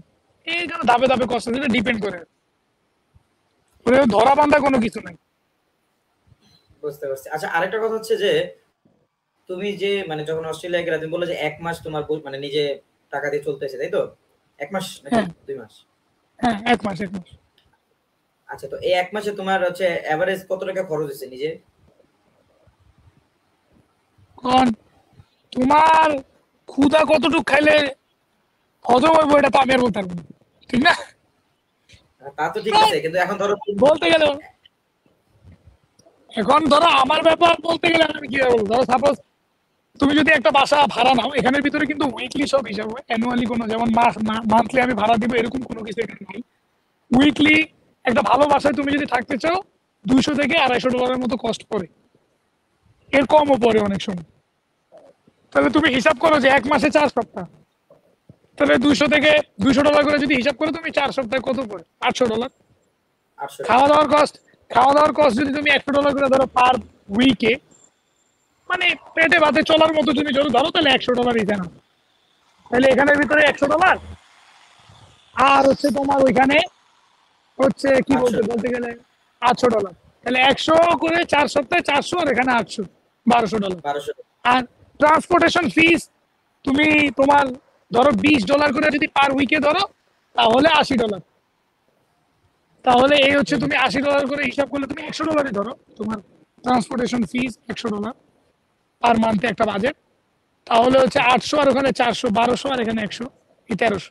তারপরে তুমি মোবাইল কিনবা, মোবাইলের সিম কিনবা, মোবাইলের সিমের একটা প্ল্যান আছে, $40 থেকে $50 একটা পার মান্থে একটা প্ল্যান আছে, ওটা নেওয়া লাগে। এটা তোমার উপর ডিপেন্ড করে তুমি কতটা নিতেছো। ওটাও ধরো $50, 1300 মজা মানে $1400 মতো খরচ হয় একটা মাসে থাকতে গেলে, তাহলে একদম তো মিনিমাম। হিউজ। মানে হচ্ছে ওই ভাই দেশের একটা স্টুডেন্টের মান্থলি যে খরচটা হয় হ্যাঁ বাংলাদেশে হচ্ছে এরকম এভারেজে, মানে ভালো মতো থাকার জন্য 3টা ফ্যামিলি আরামসে থাকতে পারবে, রাইট? ওরকমই আচ্ছা, ওরকমই। এখানে যেখানে মনোজ দে কমেন্ট করছে যে রাফি ভাই তুমি এখন অস্ট্রেলিয়াতে কি জব করো? আমি একটা 5 স্টার হোটেলে জব করি, F&B সেক্টরে অপারেশনাল ম্যানেজার, ওই সেক্টরে আছি আমি। আচ্ছা, বাই দ্য ওয়ে আরেকটা কথা হচ্ছে রাফি কিন্তু আগে ইমিগ্রেশনের ছিল না? ইমিগ্রেশন বর্ডারে ছিল। আচ্ছা, ওইটা ওইটা যখন চলে গেছে ওই কথা না উঠাইলেও চলে, ওইটা চলে গেছে যাচ্ছি। কাস্টমসে ছিলাম, ইমিগ্রেশন কাস্টমস, আচ্ছা, যাক অস্ট্রেলিয়ান ভালো। Sydney airport, Sydney international airport. না আসলে তুমি যেভাবে আগাইতেছো, যাক আলহামদুলিল্লাহ, শুনে ভালো লাগলো। আর হচ্ছে আচ্ছা আরেকটা বিষয় যে ইমিগ্রেশনে মানে অ্যাজ এ বাংলাদেশ হিসেবে তুমি অস্ট্রেলিয়ান ইমিগ্রেশনে কিভাবে মানে জবটা পাইলে, হাও? এটা কি শেয়ার এমনি করা বলতে যায় গেলে নাকি? না না, করা যায় বলতে কিছু জিনিস আছে যেগুলো করা যায়, আবার কিছু জিনিস আছে করা যায় না। লাইক অস্ট্রেলিয়ান এয়ারপোর্টে আর কি ওই সময় একটা জব সার্কুলার ছাড়ছিল, তারা একটা সাব কন্ট্রাক্ট এজেন্সিকে দিছিল কন্ট্রাক্ট যে তাদের লোক লাগবে, তো আমি ওই থ্রুতে অ্যাপ্লাই করছি আর কি। তারপর ইন্টারভিউ হয়েছে, কম্পিউটার বেসড একটা এক্সাম হয়েছে, তারপর যাই আল্লাহ আল্লাহ মানে আস্তে আস্তে আর কি ইমপ্রুভ।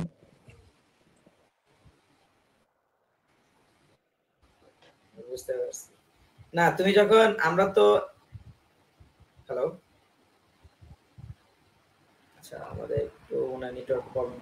হ্যাঁ রাফি, আমাকে আমার না কথা শুনতে নেটওয়ার্ক, পাচ্ছ? হ্যাঁ শোনা যাচ্ছে, কোনো সমস্যা নেই। ওই আমার বারবার একটা কল আসতেছিল তো, এই জন্য আর কি। আচ্ছা, কলটা দিচ্ছে কে? ইটস সিক্রেট আর অন্য কেউ? কল দিচ্ছে হচ্ছে, না না কল দিচ্ছে হচ্ছে আমার বাসা থেকে, আমার যে রুমমেট আছে ও কল দিতেছে আর কি। ও কল দিতেছে যে আমি কখন বাসায় আসবো। আচ্ছা আচ্ছা। আর এই এখন আর হচ্ছে কিছুক্ষণ পর তো সেরি টাইম হয়ে যাবে। হুম, হুম, হুম। ও আচ্ছা, তোমার এখন এখানে বাজে কয়টা? আমার এখানে বাজে একটা কয়টা পাঁচ বাজে? রাত 1টা 5, রাত 1টা 5। তো তুমি রাত 1টা 5 কি এখন বাইরে আছো, রাইট? হ্যাঁ আমি আসলে জব শেষ করছি 12টার দিকে, এখন আমি বাসার দিকে যাবো আর কি। তো ভাবলাম যে লাইভ যেহেতু করতেছি একটা জায়গায় বসি, বসে তারপর কথা শেষ করে দেবো। হ্যাঁ এটাই। আচ্ছা এই যে দেখো রাত 1টা বাজে, তুমি হচ্ছে নির্দ্বিধায় ঘোরাঘুরি করতে পারছো, ঠিক আছে? এটা কি বাংলাদেশে সম্ভব হইতো রাত 1টার দিকে? বাংলাদেশে তো দেখবা, তুমি ধরো একলা ঘুরতেছো, তোমাকে কতজনে কত কিছু ধরবো, লাইক অনেকে অনেকে তো ছুরি চাকু নিয়ে ধরে, হাইজ্যাকার বলতে গেলে বলা যায়, মানে শুদ্ধ ভাষায়। আর বাংলা ভাষায় বলে ছিনতাইকারী, ওই ধরে। আর সাপোজ তুমি যদি তোমার বউ নিয়ে ঘুরো, ঠিক আছে, ব্যাপারটা আর কি ওইভাবে নিও না বলি। বউ নিয়ে ঘুরো, তারপরে দেখবা যে সাইডে সাইডে থেকে কত পাতি নেতারা চলে আসবো, পাতি নেতারা চলে আসে, বলবো এত রাইতে কি হ্যান কি তেন কি। অনেক সময় পুলিশরাও হেনস্থা করে, ঠিক আছে, কিন্তু এখানে কেউ তোমার কিচ্ছু বলবো না, বলা কারো সাহস নাই, কারণ তোমার এখানে রাইট আছে। কেউ যদি তোমার কিছু বলে, এটার প্রতিবাদ করার রাইট তোমার আছে। এখানে হচ্ছে এতটা সিকিউরিটি এখানে আছে। আর সবচেয়ে বড় কথা হচ্ছে এখানে অল টাইম 24/7 এখানের ভিতরে পুলিশ পেট্রোলিং কার দিয়ে পেট্রোল করতে থাকে, মানে এখানে ঘোরাফেরা করতে থাকে, কার কোনো সমস্যা আছে কিনা, কোনো ধরনের ইনসিডেন্ট। আর আজকে হচ্ছে সানডে নাইট, সানডে নাইট এখানে বুঝোই, এখানে তো আসলে ওইরকম রেস্ট্রিকশন নাই যে বিয়ার পাব টাব, যারা পাব ক্লাব কত ধরনের আছে, এখানে মানুষরা এসে এনজয় করে সানডে নাইটে। নাথিং আসলে। আমি এখানে নির্দ্বিধায় ঘোরাফেরা করতে পারতেছি, আমার কেউ কোনো কিছু জিজ্ঞাসা করতেছে না। বলতে গেলে বলা যায় সিডনি অস্ট্রেলিয়ার মধ্যে one of the secure country, ঠিক আছে, এটা খুব ভালো একটা শহর। আবার অনেক অনেক তোমার স্টেট আছে যেগুলোতে আসলে বলতে গেলে অনেক অ্যাবরিজিনাল আছে, মানে অস্ট্রেলিয়ান অজিরা আছে, ওরা আর কি একটু দাপট টাপট দেখায়। তারপরও তোমার এখানে এমন একটা জিনিস, তুমি যদি কোনো কিছু ক্লেম করো, তুমি যদি পুলিশ ফাইল করো কোনো কিছু, তুমি একদম জাস্টিস পাবা অ্যাজ কুইক অ্যাজ পসিবল।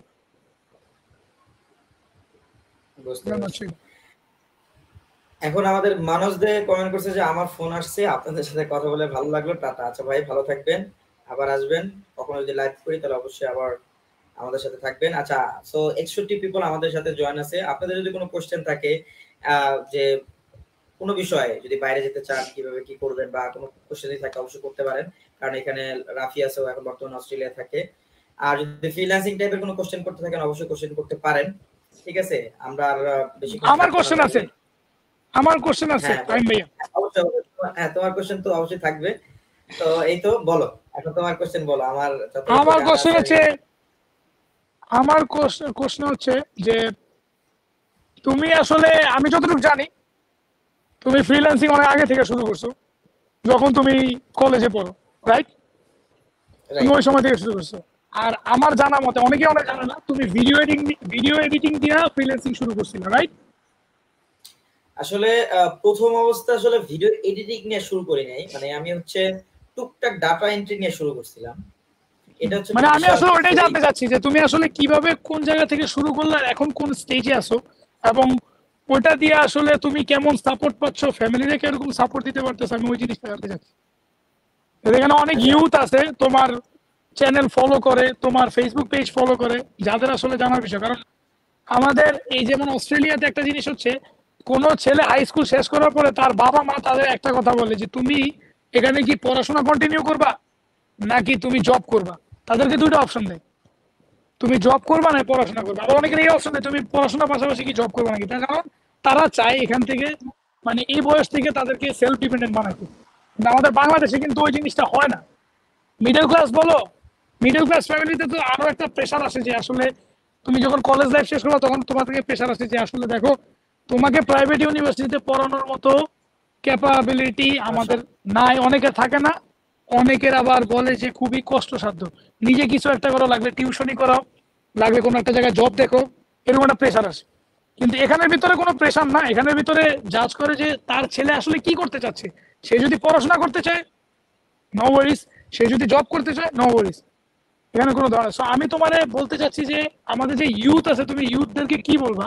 কারণ ফ্রিল্যান্সিং, আমি অনেকে মনে করে যে অনেকটা সোজা একটা জিনিস, তোমার কাছে একটা ভালো মোবাইল ফোন আছে, ভালো কম্পিউটার আছে, ভালো ইন্টারনেট কানেকশন আছে, so it is possible to make some money from freelancing, right? এই জন্য আর কি তোমার কাছ থেকে জানতে চাচ্ছি যে তুমি ইউথদেরকে কিভাবে ইন্সপায়ার করবে ফ্রিল্যান্সিং এ, অথবা তারা কি আসলেই ফ্রিল্যান্সিং এ তাদের আসতে পারবে কিনা, বা আসা কি উচিত হবে কিনা, যে কিছু একটা ভালো মানি উপার্জন করা, সেটা আমি তোমার কাছ থেকে জানতে চাচ্ছি। আচ্ছা ঠিক আছে। তো আমি আসলে বলার আগে এখানে আমার এক ভাইয়া কমেন্ট করছে, হয়তো তুমি চিনো, হাবিবুর রহমান ভাইয়া বলতেছে যে রাফিক কেমন আছো কাকু। আলহামদুলিল্লাহ, আমার মনে হয় আমার চাচা হয়, বাংলাদেশে থাকি।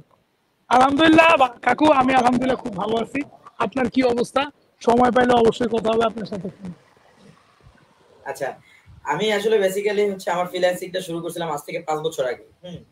৫ বছর আগে হচ্ছে মেইনলি হচ্ছে এটার আগেও মানে আমি মেইনলি হচ্ছে ঘাটাঘাটি শুরু করছিলাম ২০১৭ তে। তুমি হয়তোবা দেখবা যে আমরা যে একসাথে ভিডিও করতাম টুকটাক ভাবে, মনে আছে? তুমি আমি অবশ্যই। আমার আর কয়েকটা ফ্রেন্ড এই যে একলগে যে আমরা মেরা দিয়া ওখানে করতাম। ঠিক আছে? তো তারপরে হচ্ছে আস্তে আস্তে আমি যতটুকু জানতাম যে না ভিডিও এডিটিং জানি টুকটাক, তো একটু ট্রাই করি, বা তখন ইউটিউবে ঘাটাঘাটি করতেছিলাম যে হ্যাঁ অনলাইন থেকে টাকা উপার্জন করা যায়। কিন্তু আসলে টাকা উপার্জন করার যে ওয়েটা এটা আসলে আমি জানতাম না। পরবর্তীতে অনেক ঘাটাঘাটি করার পরে অনেকগুলো ওয়েবসাইট দেখতাম, অনেক ওয়েবসাইটে কাজও করছি কিন্তু পরিশেষে টাকা পাইনি। অনেক রাইতও গেছে এরকম যে অনেক কাজ করছি, কইরা ১০০০ পয়েন্ট জমাইলে তোমার বিকাশে হচ্ছে ১০০ টাকা দিবে, এরকম ছিল। তো রিমোট জবের মতো নাকি? Like remote job, yes. তো এরকম পয়েন্ট জমানোর পরে অনেক জমাইছি কিন্তু পরিশেষে আমি টাকা পাইনি। এরকম অনেক গেছে, অনেক লাইফে অনেক গেছে, অনেক স্ট্রাগল করতেছে। আমি ২০১৭ থেকে ২০১৮ শেষ, মানে ২০১৯ এর শুরু এই পর্যন্ত আমি আমার লাইফের অনেক অনেক অনেক স্ট্রাগল করছি। তখন আমি অনলাইন থেকে অনেক ঘাটাঘাটি করতেছিলাম যে টাকা উপার্জন মানে কিভাবে করা যায়। অনেক ওয়েবসাইটে অ্যাকাউন্ট খুলছি, অনেক ওয়েবসাইটে কাজও করছি। তখন আমি আসলে বেসিক্যালি ডাটা এন্ট্রি নিয়ে কাজ করতাম। মানে টুকটাক ডাটা এন্ট্রি থাকে না, যেমন এক্সেল, ওয়ার্ড এর কিছু কাজটা। হ্যাঁ, হ্যাঁ, হ্যাঁ, অবশ্যই। তো এইসবে হচ্ছে টুকটাক দেখতাম। তো আবার ওই যে অ্যাডস দেখে বলতো টাকা ইনকাম করা যায়। তো এইগুলো করতাম কিন্তু আসলে ভাই ঐরকম আসলে যেটা পাওয়া মানে যেরকম হার্ড ওয়ার্কটা আমি দিতাম তার আসলে যে ফিডব্যাকটা এটা আসলে আমি পেতাম না। ঠিক আছে? ঠিক আছে? আসলে রাইট। রাইট। তখন আমি প্রায় ২ বছর ধরে আমি খালি জাস্ট খাটছি আমি অনলাইনে, কিন্তু আমি ওইখান থেকে একটা টাকাও আমি পাইনি, টু বি অনেস্ট। তো তারপরে হঠাৎ একদিন আমার এক ফ্রেন্ড, আমি ওর ওর ওর হাত ধরেই আসলে আমার ফ্রিল্যান্সিং এর যাত্রা করা। ও হাত ধরে বলতে মানে ও ফ্রিল্যান্সিং করতো আগে থেকেই। freelancer.com নামে এক ওয়েবসাইট আছে। ওইখান হ্যাঁ, থেকে হ্যাঁ। আমার ফার্স্ট অ্যাকাউন্ট খোলা, মানে রিয়েল ভাবে। তো আমার ওই ফ্রেন্ডটা ওইখানে প্রফেশনাল ভাবে ফ্রিল্যান্সিং করতো প্রায় আরো আগে থেকে। তো ও আমার একদিন হঠাৎ মানে কিভাবে ও আর আমি একসাথে কোচিং এ করতাম। মানে আসলে শুরুটা যেভাবে হইছে আমি জানছি যে হ্যাঁ সত্যি আমি এর আগে কিন্তু আমি ধরে নিছি যে অনলাইন থেকে আর উপার্জন করা যায় না। যেহেতু ভাই এত কাজ করছি কোনো টাকা পয়সা পাইনি, এগুলো সব ফ্রড, এরকম ভাবতাম। তো পরবর্তীতে গিয়ে তোমার আমি আমার ফ্রেন্ড হঠাৎ করে কথা বলতেছিলাম, মানে কোচিং ছুটি হয়েছে, ছুটি হওয়ার পরে আমার বলতেছে যে তোর কি অবস্থা, ইনকাম কেমন চলে? আমি বলি না দোস্ত এরকম চলে না, টুকটাক টিউশনি করি আর আমি অনেক ঘাটাঘাটি করছি অনলাইন টনলাইন কিন্তু আসলে হয় না, এটি ফ্রড। পরে বলে যে না দোস্ত ফ্রড না, এখানে অনেকগুলো লিগ্যাল আছে আবার অনেকগুলো ফ্রড আছে। আমি বলি লিগ্যাল বলতে তুই করস? তখন এই একটা পর্যায়ে কথাবার্তা বলার পরে ও আমার বলতেছে তুই freelancer.com একটা ওয়েবসাইট আছে, এটা নিয়ে একটু ইউটিউবে ঘাটাঘাটি করিস তাহলে তোর আইডিয়া হয়ে যাবে। তো তারপরে হচ্ছে আমি ইউটিউবে অনেক ঘাটাঘাটি করি। ২০১৯ সালের কথা, মানে ১৯ সালের ১ মাস ২ মাস আগের ঘটনা এটা, হ্যাঁ? মানে ১৯ সালে এখনো হয় নাই। তো আমি অনেক ঘাটাঘাটি করার পরে হচ্ছে আমার হচ্ছে আমি জানতে পারছি না আসলে freelancer.com থেকে টাকা উইথড্র করা যায় বা টাকা ইনকাম করা যায়। এখানে বিভিন্ন ধরনের স্কিল আছে, লাইক ডাটা এন্ট্রি বলো, গ্রাফিক ডিজাইন বলো, video editing, animation, 3D animation, web design development, এগুলো অনেক কাজ আছে। হিউজ কাজ। এখন তো আরো নতুন নতুন আপডেট হচ্ছে, স্কিল আপডেট হচ্ছে আরকি। তো পরবর্তীতে হচ্ছে আমি টুকটাক হচ্ছে তোমার ডাটা এন্ট্রির কাজ শুরু করি। ফ্রিল্যান্সারিং আমি অনেক টাইম দিচ্ছিলাম কিন্তু আমার হইতেছিল না। মানে আমি পাইতেছিলাম না, কাজ পাচ্ছিলাম না। কারণ ১ম অবস্থায় যখন তুমি একটা ফ্রিল্যান্সার আইডি খুলবা তখন তুমি কাজ পাইতে তোমার একদম অবস্থা খারাপ হয়ে যাবে। এটা সত্যি কথা। মানে কাজ, ওই ওই তোমার তোমার টেন্ডার গ্র্যাব করাটা খুবই ক্রিটিক্যাল এই জায়গায়, না? হ্যাঁ, কারণ তোমার প্রোফাইলে যদি দেখো যে তোমার জিরো রিভিউ, জিরো মানে কোনো কাজের কোনো কিছুই নেই। জাস্ট একটা প্রোফাইল খুলে রাখছো আর কিছু এক্সাম্পল কাজ দিছো। তখন তোমার এটা হচ্ছে আসলে আর কোম্পানি আদারওয়াইজ কোম্পানি হায়ারও করতে চায় না। লাইক ওর ব্যাপারে কোনো রিভিউ নাই বা ওর ব্যাপারে আমি জানি না, তো আমি একটা নতুন মানুষকে কিভাবে কাজ দিব? কোম্পানি এই রিস্কটা নিতে চায়, হুম, বড় বড় যে কোম্পানিগুলো নিতে আছে। চায় না। অ্যাজ ইউজুয়াল, এটা হ্যাঁ। স্বাভাবিক। তো হ্যাঁ, তো পরবর্তীতে হচ্ছে আমি হচ্ছে আমার হঠাৎ করে সাডেন আমি কাজ পাইতেছি না। আমি এখানেও মানে আমি একটা পর্যায়ে আশা ছাইড়া দিয়েছি যে আর কাজ এডি করব না। আমি অন্যদিকে ফোকাস দিই। পড়াশোনা দেই। পড়াশোনা, টিউশন এগুলোতে ফোকাস দিচ্ছিলাম। তো পরবর্তীতে আমার ফ্রেন্ড মানে যার থেকে ফ্রিল্যান্সিংটা জানছি। তো আমার একদিন হঠাৎ আমার একটা কাজ বলে, "দোস্ত আমার কাছে একটা কাজ আছে, তুই কি করে দিতে পারবি?" আমি বলি, "কি কাজ আছে?" পরে আমার বলতেছে যে, এরকম, এরকম একটা ডাটা এন্ট্রির কাজ আছে। তুই যদি করস তাহলে আমি তোরে বাংলা টাকায় তোরে আমি ৳১,০০০ দিয়ে ৳৫০০ দিয়ে দেব।" না সরি ৳১,০০০ দিয়ে দেব। ৳১,০০০ ডিল ছিল। তো আমি বলছি কাজটা কতটুকু? কাজটা হচ্ছে প্রায় ১,০০০ ডাটা এন্ট্রি করতে হবে। ঠিক আছে?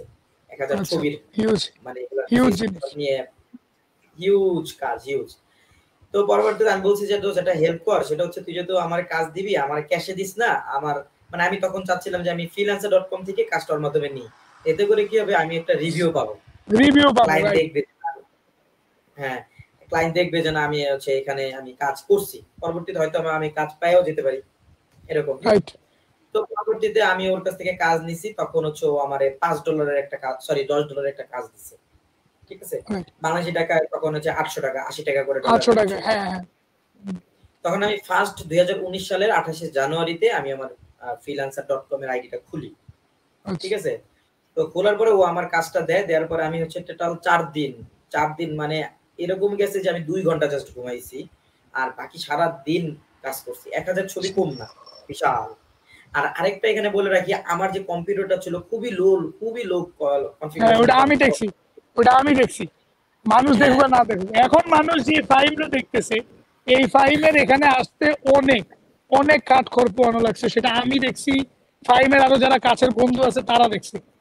ফাইম হ্যাঁ কিন্তু আজকে এই ফাইম এতদিনে হয় নাই, বহুত কাঠ খড় পড়ে হয়েছে, ওভারনাইটে হয় নাই, রাতারাতি। এই হচ্ছে এটাই কথা। এটাই জি। স্ট্রাগল করতে হয়েছে অনেক। তো পরবর্তীতেও আমার এই কাজটা দেওয়ার পরে আমি হচ্ছে 4 দিনের মাথায় আমি ওর কাজটা কমপ্লিট করে দিই, দেওয়ার পরে আমার একটা পেমেন্ট দেয় এবং আমার খুব ভালো একটা রিভিউ দিয়ে দেয়। দোস্ত কি রিভিউ দেয়, বলছে তুই আমার যত বেস্ট একটা রিভিউ আছে তুই আমার দে। পরবর্তী সুন্দর আমার একটা রিভিউ দেয়, দেয়ার আল্লাহর নাম নিয়ে মানে আল্লাহর একটা রহমত, তার 2 দিন পরে সিঙ্গাপুরের এক বায়ার আমারে নক দিছে যে তুমি, তখন আমি হচ্ছে টুকটাক ভাবে গ্রাফিক্স এর কাজ জানি, কারণ হচ্ছে এখানে কথা আছে আমরা যে ভিডিও করতাম তখন কিছু থাম্বনেল বানাইতাম না, মনে আছে? Right right right. হ্যাঁ, অনেকে ওই এটা যায় না, থাম্বনেল। অনেকে মনে করে গ্রাফিক ডিজাইন অনেক কঠিন, এআই টুল ইউজ করা লাগে, এরপর ইলাস্ট্রেটর ইউজ করে এই করা যায়, মানে গ্রাফিক্স এর অনেকগুলো সেক্টর আছে, তার মধ্যে এটা একটা সেক্টর। থাম্বনেল বানানো, পোস্টার বানানো, ভিজিটিং কার্ড বানানো, এগুলা কিন্তু একটা সেক্টর। আরেকটা আছে ওয়েবসাইটের মধ্যে গিয়ে বিভিন্ন ওয়েবসাইটের হোম পেজ বানানো, হোস্ট পেজ বানানো, এগুলো একটা সেক্টর। তো অনেক ধাপ আছে কিন্তু এগুলো। গ্রাফিক ডিজাইনে বলতে আমি গ্রাফিক ডিজাইন মানে ওই দুইটা সফটওয়্যার যদি জানা থাকে তাহলে আমার মনে হয় না যে আর বাইরে কোনো সফটওয়্যার লাগে। একটা হচ্ছে অ্যাডোবি ফটোশপ আর হচ্ছে ইলাস্ট্রেশন বা ইলাস্ট্রেটর ইলাস্ট্রেটর। আমরা যেটা, এই দুইটা সফটওয়্যারের কাজ জানলে হয়ে যেত। তখন আমি টুকটাক ফটোশপের কাজ জানতাম। তো পরবর্তীতে ওই ক্লায়েন্ট আমার হায়ার করছিল, তখন মনে হয় $12 ছিল, মানে $12, 12 সিঙ্গাপুর ডলার ছিল, বুঝতে পারছো? হ্যাঁ হ্যাঁ, তো সিঙ্গাপুরের ডলার। হ্যাঁ, পরবর্তীতে সে আমার হচ্ছে লোগোটা বানাতে দেয়, তো আমি আল্লাহর নাম নিয়ে আমার হচ্ছে দুপুর 12টায় দেয়, আমি দুপুর 3টার মধ্যে তার কাজটা জমা দিই। পরে ক্লায়েন্ট টুকটাক কিছু রিভিশন চাইছিল যে এরকম এরকম চেঞ্জ করো, পরবর্তীতে আমি চেঞ্জ করেছি, ক্লায়েন্ট খুব ভালো একটা রিভিউ দিছে। তো তারপরে আল্লাহর নাম নিয়ে হচ্ছে আমার আর ওই মানে আর মানে পিছে একটা কথা বলে না, পিছে তাকাইতে হয় না। পরবর্তীতে আমি আমি প্রায় 3-4 মাস হচ্ছে টুকটাক কাজ পাইতেছিলাম, বাট আমি যে কাজটা পাচ্ছিলাম ওই কাজটা আসলে আমার দ্বারা হইতেছিল না, মানে আমি মানে আমার হইতেছে না। $5, $2, $10 এরকম, মানে $10 না $5, কারণ ফ্রিল্যান্সার একটা মানে একটা মোস্ট সমস্যা কি, ওটা হচ্ছে $50 পর্যন্ত এরা $5 কেটে নেয়। এখন তোমার যদি $10 হায়ার করে ট্যাক্স ট্যাক্স $5 হিসেবে কেটে নেয়। হ্যাঁ, আর $50 হায়ার করলে $5 কাটবে, মানে এরকম একটা অবস্থা। তো আবার প্রত্যেকটা ক্লায়েন্ট $5 $10 করে হায়ার করতো। তো পরবর্তীতে আমি হচ্ছে লাস্ট 3 মাস পর অনেক কাজ করার পরে $2500 উঠাইতে পারছি freelancer.com থেকে। ওইটাই আমার ফার্স্ট আর্নিং মাশাআল্লাহ। ছিল ফ্রম দা ইন্টারনেট, বুঝতে হ্যাঁ। পারছো? তো পরে আমি ওটা নেওয়ার পরে তারপরে আবার প্রবলেম শুরু হয়। আমি ভাবছিলাম যে হ্যাঁ না আমার এখান থেকে একটা আর্নিং হচ্ছে, আর প্রবলেম হবে না, কিন্তু না। তারপরে 2-3 মাস আমার আর কাজ নেই, আর কোনো কাজ নেই, কাজ নাই, অনেক বিট করতেছি, অনেক ট্রাই করতেছি, বাট আর কাজ নেই। পরবর্তীতে আবার হাল ছেড়ে দিছি। অলরেডি একবার হাল ছেড়ে দিয়ে আবার উঠছিলাম, আবার হাল ছেড়ে দিছি, কারণ আমি এখানে দেখতেছি যে আমার হচ্ছে না। পরবর্তীতে আমি আবার টিউশনিতে যুক্ত হইলাম যে না আরো কিছু টিউশনি করি। তখন আমার হচ্ছে কলেজে আমার নতুন মানে সরি কলেজ হচ্ছে শেষ হয় নাই তখন। সরি কলেজ শেষ হয়ে গেছে। কলেজ শেষ হওয়ার পরে যে একটা টাইম থাকে না, রেজাল্টটা বের হওয়ার কয়েক মাস টাইম থাকে, মানে একটা অপেক্ষা। তো ওইখানে টুকটাক আমি বিট করতেছি, কাজ পাইতেছিলাম না আরকি। তো তারপরে আমি আবার এই জায়গায় একটা কথা ছিল যে আমি যেহেতু কাজ পাইতেছিলাম না, তারপর আমি কিন্তু বসেছিলাম না, আমি কিন্তু পাশাপাশি আমি ইউটিউব দেখে দেখে কাজ শিখতেছিলাম। আমি যেহেতু এখন আবার গ্রাফিক্সটা নিয়ে কাজ করতেছিলাম, আমি কিন্তু শুরু করছি ডাটা এন্ট্রি দিয়ে, বাট আমি কাজ শিখতেছিলাম যে গ্রাফিক ডিজাইনটা শিখতেছিলাম। যে না তখন কিন্তু গ্রাফিক ডিজাইন খুব কম ছিল, 2019 সালের শেষের দিকেও গ্রাফিক ডিজাইন না বললে চলতো, এরকম একটা অবস্থা। এখন তো এভেলেবেল পাওয়া যায়, ঘরে ঘরে হ্যাঁ হ্যাঁ। গ্রাফিক ডিজাইনার, ঠিক আছে। তখন কিন্তু এত কিছু ছিল না। তো পরবর্তীতে আমি গ্রাফিক ডিজাইনটা আমি তখন আয়ত্ত করলাম। তো ২-৩ মাস পর হঠাৎ এক ক্লায়েন্ট আমারে নক দিল যে তুমি আমার একটা তখন আবার একটা ভিডিওর কাজ আসছে। ক্লায়েন্ট আমার একটা ভিডিও করতে দিছে যে তুমি এটা সাবটাইটেল এড করতে পারবে। তখন আবার আমি কি করছি যে টুকটাক বললাম না ভিডিও এডিটিং কাজ জানতাম, ওই যে এডিটিং করতাম। তখন আমি চিন্তা করলাম যে না আমার হাতে যেহেতু কাজ নাই, একটা কাজ নেই। যদি পারি তো পারি, নাইলে নাই, এরকম। তো কাজটা নিয়ে আলহামদুলিল্লাহ আমি একদিনের মধ্যে কাজটা ক্লায়েন্টে জমা ডেলিভারি দেওয়ার পরে ক্লায়েন্ট খুব ভালো একটা রিভিউ দেওয়ার পরে এই পরের থেকে আল্লাহর নাম নিয়ে আমার আর পিছনে ফিরে তাকাতে হয় নাই। এমন একটা অবস্থা হয়েছে যে আলহামদুলিল্লাহ আমি ভালো একটা পজিশনে আস্তে আস্তে যাইতে পারছি। আমি এখন বর্তমানে ফ্রিল্যান্সারে আমি টপ রেটেড আছি, ফাইবারেও টপ রেটেড না, ফাইবারে লেভেল 2 সেলার আছি। তারপর আমি ফাইবারে অ্যাকাউন্ট খুলছি। তো আলহামদুলিল্লাহ এমন একটা অবস্থা ছিল যে আমার $2-3 দিন আমি $5 ইনকাম করতাম। এখন এমনও যায়, মানে আগের কথা বলছি টুকটাক, বাংলাদেশি টাকা এমনও গেছে যে 5,000 টাকা ইনকাম হয়েছে একদিনে, 10,000 টাকা ইনকাম হয়েছে, 20,000 টাকা একদিনে। মাশাআল্লাহ। তো ফ্রিল্যান্সিং হচ্ছে কি ভাই, ধরে রাখতে হবে। এখন যদি ফ্রিল্যান্সিং ছেড়ে দাও, ফ্রিল্যান্সিং যে না আমার হচ্ছে না, আমার দ্বারা সম্ভব না, ইম্পসিবল, তাইলে আসলে কোনো একটা কথা কি, কোনো কাজই কিন্তু তোমার কাছে সাইদা আসবে না যে না ওই কাজটা আমার কাছে আসবে আমি ওখানে খাবো। তোমার নিজে স্ট্রাগল করতে হবে। মানে আমি আমার লাইফে মানে 2017 থেকে 2020 সাল শেষ পর্যন্ত যে অনেক স্ট্রাগল করছো, এটা আমি জানি। এবং ফাহিমের কথা থেকে মনে হয় আপনারা সবাই জানতে পারতেছেন যে ও কি পরিমাণে স্ট্রাগল করে আসছে। কারণ যখন আপনি ফাইনালি ফিল করা শুরু করলেন যে না আমি একটা জব পাইছি এবং আমার একটা হ্যান্ডসাম অ্যামাউন্ট এখান থেকে আসতে পারে যদি আমি কাজগুলো কন্টিনিউ করি, যখন আপনি হোপফুল কিন্তু ওই হোপ অনুযায়ী আপনার কাজগুলো হচ্ছে না, দেন it's Gaana be a big problem. So ফাহিমের ব্যাপারটাকে আমি বলবো এখানে একটা পজিটিভ সাইড আছে যে ফাহিম যখন শুরু করছে তখন গিভ আপ করে নাই। গিভ আপ করার সময় যখন আসছিল তখন সে আবার মুভ অন করে আবার এটার ভিতরে আসছে।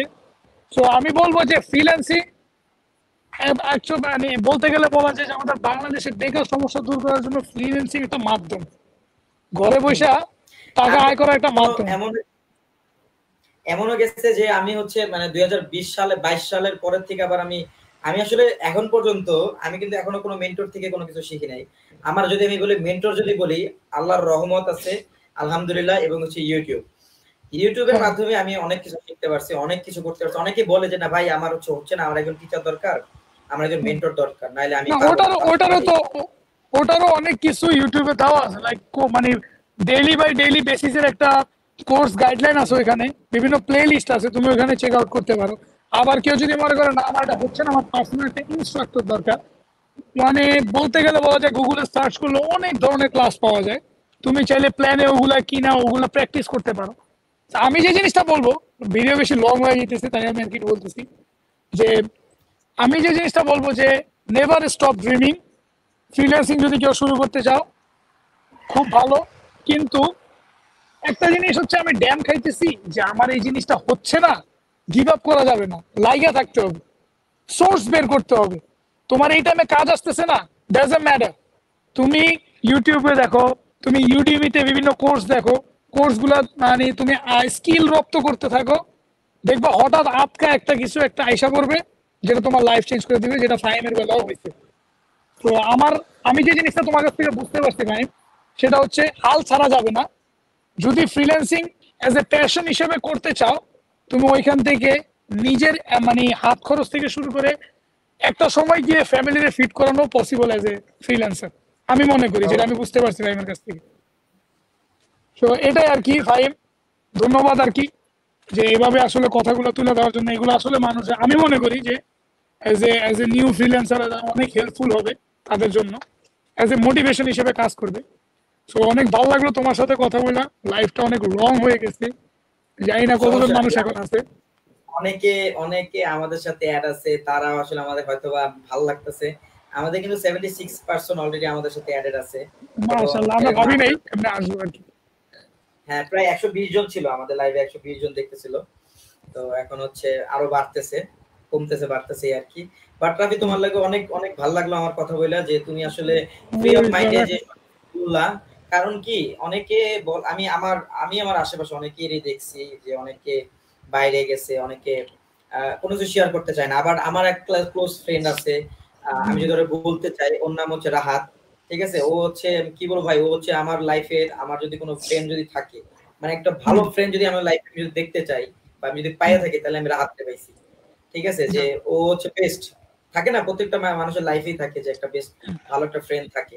অনেকে এমনও দেখবা ভাই তোমার বেস্ট ফ্রেন্ড বাট পিছনে পিছনে তোমার বদনাম আরেক ফ্রেন্ডের কাছে বলছে, এরকম এটা আছে। হচ্ছে 2023 তে এটাও খুবই নর্মাল ইস্যু। লাইক তুমি যত লোনলি থাকবা, অ্যালোন থাকবা, তুমি তত সেফ থাকবা, এবং তুমি রাইট। তোমার পার্সোনাল লাইফ এবং পার্সোনাল ইনফরমেশন যত কম শেয়ার করবে তত তুমি সেফে থাকবে। কারণ এখনকার মানুষের অবস্থা এমন হয়েছে, তোমার পার্সোনাল কোনো জিনিসপাতি তুমি যদি একটা ভালো ফ্রেন্ডে শেয়ার করো, তার সাথে যদি তোমার বনিবনায় না হয়, কোনো একটা সময় গিয়ে যদি তোমার ঝগড়া হয়ে যায়, সে তোমার ওই দুর্বল জায়গাগুলোতে আঘাত করবে, কোনো মায়া দয়া নেই। এটা হচ্ছে এখনকার মানে মানে এই জেনারেশনের জন্য সবচেয়ে বড় একটা হুমকি বলতে গেলে বলা যায় ফ্রেন্ডস। আবার অনেক ফ্রেন্ডস আছে তুমি যতই যা করো জীবনও ছেড়ে যাবে না, ঠিক আছে, তোমার সাথেই থাকবে। একটা কথা কি তোমার মনে করো ফ্রেন্ডরা হচ্ছে কিছু কিছু ফ্রেন্ড আছে যে না, এখন আমি যদি সবাইরে যদি এক পাল্লায় মাপ দিই তাহলে এই জিনিসটা হবে না। কারণ হবে না, এই রাইট। খারাপের মধ্যে ভালো ফ্রেন্ডরা আছে। এখন আমি যদি বলতে চাই 100%-এর মধ্যে কত পার্সেন্ট ফ্রেন্ড তুমি ভালো পাবা, আমার মতে 100%-এর মধ্যে 1% ফ্রেন্ড ভালো, ঠিক আছে। 1%, রাইট রাইট। সেই 1%-এর মধ্যে হয়তো বা একজন আমার লাইফে আমি দেখছি বেস্ট, হ্যাঁ। এখন ও আমার লাইফটা দেখতেছে কিনা এখন জানি না, আই ডোন্ট নো। ও এখন বর্তমানে আমেরিকায় থাকে, বুঝতে পারছো। ও মাশাআল্লাহ কিন্তু মাশাআল্লাহ। প্রচুর স্ট্রাগল করছে ভাই, ও লাইফে প্রচুর স্ট্রাগল করছে। আমার যে ফ্রেন্ডটা, ও অনেক স্ট্রাগল, ওর স্ট্রাগল দেখে মাঝে মাঝে আমি নিজে অবাক হয়ে যেতাম যে একটা একটা ছেলে যে কিভাবে আমি মনে করি 100-এর ভিতরে 80% যারা বাংলাদেশের বাইরে গিয়ে পড়াশোনা করতেছে এবং করতে যাচ্ছে, তাদের ভিতরে 100-এর মধ্যে 80%ই স্ট্রাগল করে যায়। তাদের স্ট্রাগলের মানে ধরনটা ডিফারেন্ট হতে পারে, কিন্তু স্ট্রাগল করা যায়। এর মধ্যে 20% থাকে যারা মনে করো ফ্যামিলির পক্ষে পসিবল, তারা বাংলাদেশের বাইরে পাঠায় তাকে খরচ দিয়ে পড়াশোনা করানো, ভালো একটা ডিগ্রি দেওয়ার, হচ্ছে 20%। ডিপেন্ড করে কে কোন ফ্যামিলি থেকে বিলংস করে, ঠিক আছে। তা বলতে গেলে বলা যায় এটাও তার একটা বলতে ভালো একটা প্লাস পয়েন্ট বলা যায় যে হ্যাঁ, আল্লাহ তাআলা তারে একটা ভালো ফ্যামিলি থেকে বিলং করায় এবং একটা ভালো হাই ক্লাস ফ্যামিলি থেকে বিলং করায়, যার কারণে তার ভাগ্যটাও ওইভাবে নির্ধারণ করা হয়েছে। বাট আলহামদুলিল্লাহ আমরাও কি খারাপ কোনো পজিশনে আছি? আল্লাহ তাআলা দুইটা হাত দিছে, দুইটা পা দিছে, ভালো একটা এটাই ফ্যামিলি দিছে, বাবা মার দোয়া দিছে, আর কি লাগে? আর আল্লাহ অবশ্যই। তাআলা, আমি সবসময় একটা জিনিস মনে করি যে আল্লাহ তাআলা মানুষ দেখে তারা সর্দারের দায়িত্ব দেয়। সবচেয়ে বড় কথা এটা, আল্লাহ তাআলা আমাদেরকে চুজ করছে যে হ্যাঁ, এ স্ট্রাগল করে নিজের লাইফ বিল্ড করতে পারবে, তাই আমরা এভাবে এখন যাচ্ছি, ঠিক আছে। সবারই একটা প্ল্যানিং আছে। মানে আমরা সবচেয়ে বড় কথা হচ্ছে আমরা না এভাবে ভাবি যে আরে আমি আল্লাহর কাছে এই জিনিসটা চাইছি, আল্লাহ তাআলা আমার দেয় নাই, এটা কোনো কথা? এসে ওরে দিছে আমার দেয় না, মানে ব্যাপারটা এরকম না। তোমার যে যেই কাজটা হবে ওরে দিয়ে ওই কাজটা হবে না, এমনও তো হইতে পারে। পজিটিভ দিক দিয়ে ভাবা উচিত, আমরা না পজিটিভ দিক দিয়ে ভাবি না, যার কারণে আমাদের এই সমস্যা। তারপর আল্লাহর কাছে আলহামদুলিল্লাহ আমরা যেখানে আছি, যেভাবে আছি, আলহামদুলিল্লাহ আল্লাহ আমাদেরকে ভালো রাখছে, এটাই অনেক কিছু। সবচেয়ে বড় কথা হচ্ছে বাবা মার দোয়া আছে, কয়জনে বাবা মার দোয়া নিতে পারে, সবচেয়ে বড় কথা রাইট। হচ্ছে এটা। আর আরেকটা জিনিস আমি তোমার দেখলাম যেটা হচ্ছে ভাই, অনেকেই আছে বাংলাদেশে থাকা অবস্থায় অনেকে অনেক খারাপ পথে গেছে, অনেকে ওইরকম। তোমারও যাক, তুমিও একটা ভালো ফ্যামিলি থেকেই আসছো, তো অনেকে থাকে যে ভালো একটা ফ্যামিলি বা অনেক অনেক টাকা পয়সা আছে, কিন্তু ছেলে ভালোভাবে লাইফটা করে না, বা অনেক বাংলাদেশে থাকতে অবস্থায় অনেক কিছুই হয়তো বা খারাপ একটা পেশনে যুক্ত হয়ে যাবে অনেক কিছু। কিন্তু তোমার জিনিসটা দেখলাম যে তুমি না অনেকটা স্ট্রাগল করছো, অনেকে করোনার মধ্যে অনেকে ভেঙে পড়ছে, আবার অনেকে উঠছে, আর তুমিও কি করছো করোনার মধ্যে আইএলটিএস করছো, তারপর হচ্ছে বাইরে যাওয়ার একটা প্ল্যান করছো। না তুমি চিন্তা করছো না ঠিক আছে আমার যা আছে আছে, এখন আমি নিজে কিছুটা করার চিন্তা করি। এই জিনিসটা ভাই কজনের আছে? এই জিনিসটা কিন্তু সবার। আচ্ছা, আমাদের এখানে একজন নাম নিশান ছেলে। আসসালামু আলাইকুম ভাইয়া, কেমন আছেন? কোথা থেকে লাইভ করতেছেন আমার পরিচয়টা দিয়ে দেন। আমি বাংলাদেশের কুষ্টিয়া থেকে দেখছি। আচ্ছা, ওয়ালাইকুম আসসালাম ভাইয়া, কুষ্টিয়া থেকে বলছে আমাদের হচ্ছে নিশান ভাই। আমরা আসলে ঢাকা থেকে, আমি হচ্ছে ঢাকা থেকে এবং হচ্ছে রাফি হচ্ছে অস্ট্রেলিয়া থেকে লাইভ করতেছি আমরা দুজন। আর রাফি হচ্ছে বর্তমানে অস্ট্রেলিয়া হচ্ছে একজন ডেভেলপ। আরে হয়েছে এমনি ফেল মারা লাগে, তুমি আমি না ফেল মারা মানে সব পার্সোনাল না। না না, তোমার আসলে আজকের লাইভটা দেখে আমি আসলে আজকের লাইভটা জীবনে প্রথম করলাম। আমি কখনো এরকম লাইভ করিনি আমার এই পেজের মাধ্যমে। তো আমি লাইভটা করে আশা করি, আমি যতটুকু বুঝতেছি যারা এই লাইভটা দেখতেছে হয়তো একটু হলো আমাদের এই লাইভটার মাধ্যমে তারা উপকৃত হচ্ছে। অনেকের ইচ্ছা স্বপ্ন দেশের বাইরে যাওয়া। আরেকটা বিষয় হচ্ছে কি, অনেকে চিন্তা করে যে না দেশের বাইরে যাওয়া খুবই কঠিন। আজ থেকে 3-4 বছর আগে আমিও চিন্তা করতাম যে না দেশের বাইরে যাওয়া খুবই কঠিন, বাট এই জিনিসটা একদম রং, totally wrong. Am I right? You have to know the way, ঠিক আছে, Yes. তোমার পথ জানা লাগবে। এখন আসলে হচ্ছে কি আমাদের বাংলাদেশে একটা সমস্যা কি জানো, মানুষ যখন সাকসেস হয়ে যায়, সাকসেসের চূড়ায় চলে যায়, সে হুম, কিভাবে গেছে না গেছে এগুলো আসলে শেয়ার করতে চান অনেক মানুষ আছে। কিন্তু আমার ব্যাপারটা আমি বলি, আমি নিজে বড়াই করতেছি না বা নিজে কোনো প্রশংসা করতেছি না। আমি একটা জিনিস বলি, আমি খুব ফ্রি মাইন্ডেড। সবচেয়ে বড় কথা হচ্ছে আমি খুব ফ্রি মাইন্ডেড। তুমি হুম, আমার হুম, কাছে কি জানতে চাও, হ্যাঁ আমার কাছে সময় আছে, আমি ফ্রি আছি, আমি তোমার বলতে আমার বিন্দু মাত্র ভাববে না, আমার কোনো সমস্যাই নেই, আমি তোমার বলতে রাজি আছি। কিন্তু আমি বলি আমার নিজের কিছু পার্সোনাল এক্সপিরিয়েন্স থেকে আমি বলি, এমনও দিন গেছে অনেক ফ্রেন্ড আমার আমার আমার মেসেঞ্জার লিস্টে এখনো অনেকে মেসেজ দিয়ে রাখছে, কিন্তু আমি রিপ্লাই দেওয়ার টাইম পাচ্ছি না। কারণ ভাই তুমি দেখো, আমি যদি ডিউটি করি হুম, 8 থেকে 9 ঘন্টা আমি ডিউটি করি, তারপরে আমি আবার পড়াশোনা করার জন্য আমি ইউনিভার্সিটি যাই, সেখানেও যদি আমার 8 থেকে 9 ঘন্টা থাকা লাগে, তাও বাকি যেই টাইমটুকু পাই ওই টাইমটুকু কি আমি খামু না ঘুমামু, নাকি মোবাইলে মেসেঞ্জার লিস্টে যাইয়া আমি আমার ওগুলা রিপ্লাই দিই? ব্যাপারটা তো বুঝতে হবে। ওভারঅল আমিও তো রাইট। একটা হিউম্যান, আমি তো রোবট না। তো হুম, আমি হুম, সবার আমি একটা জিনিস সাজেস্ট করবো, ভাই দেখো, কারো কোনো কিছু জানতে হইলে আমি feel free to tell you everything. লাগলে মেসেজ দিয়ে রাখো, আমি তোমার রিপ্লাই দিব, কোনো সমস্যা নেই।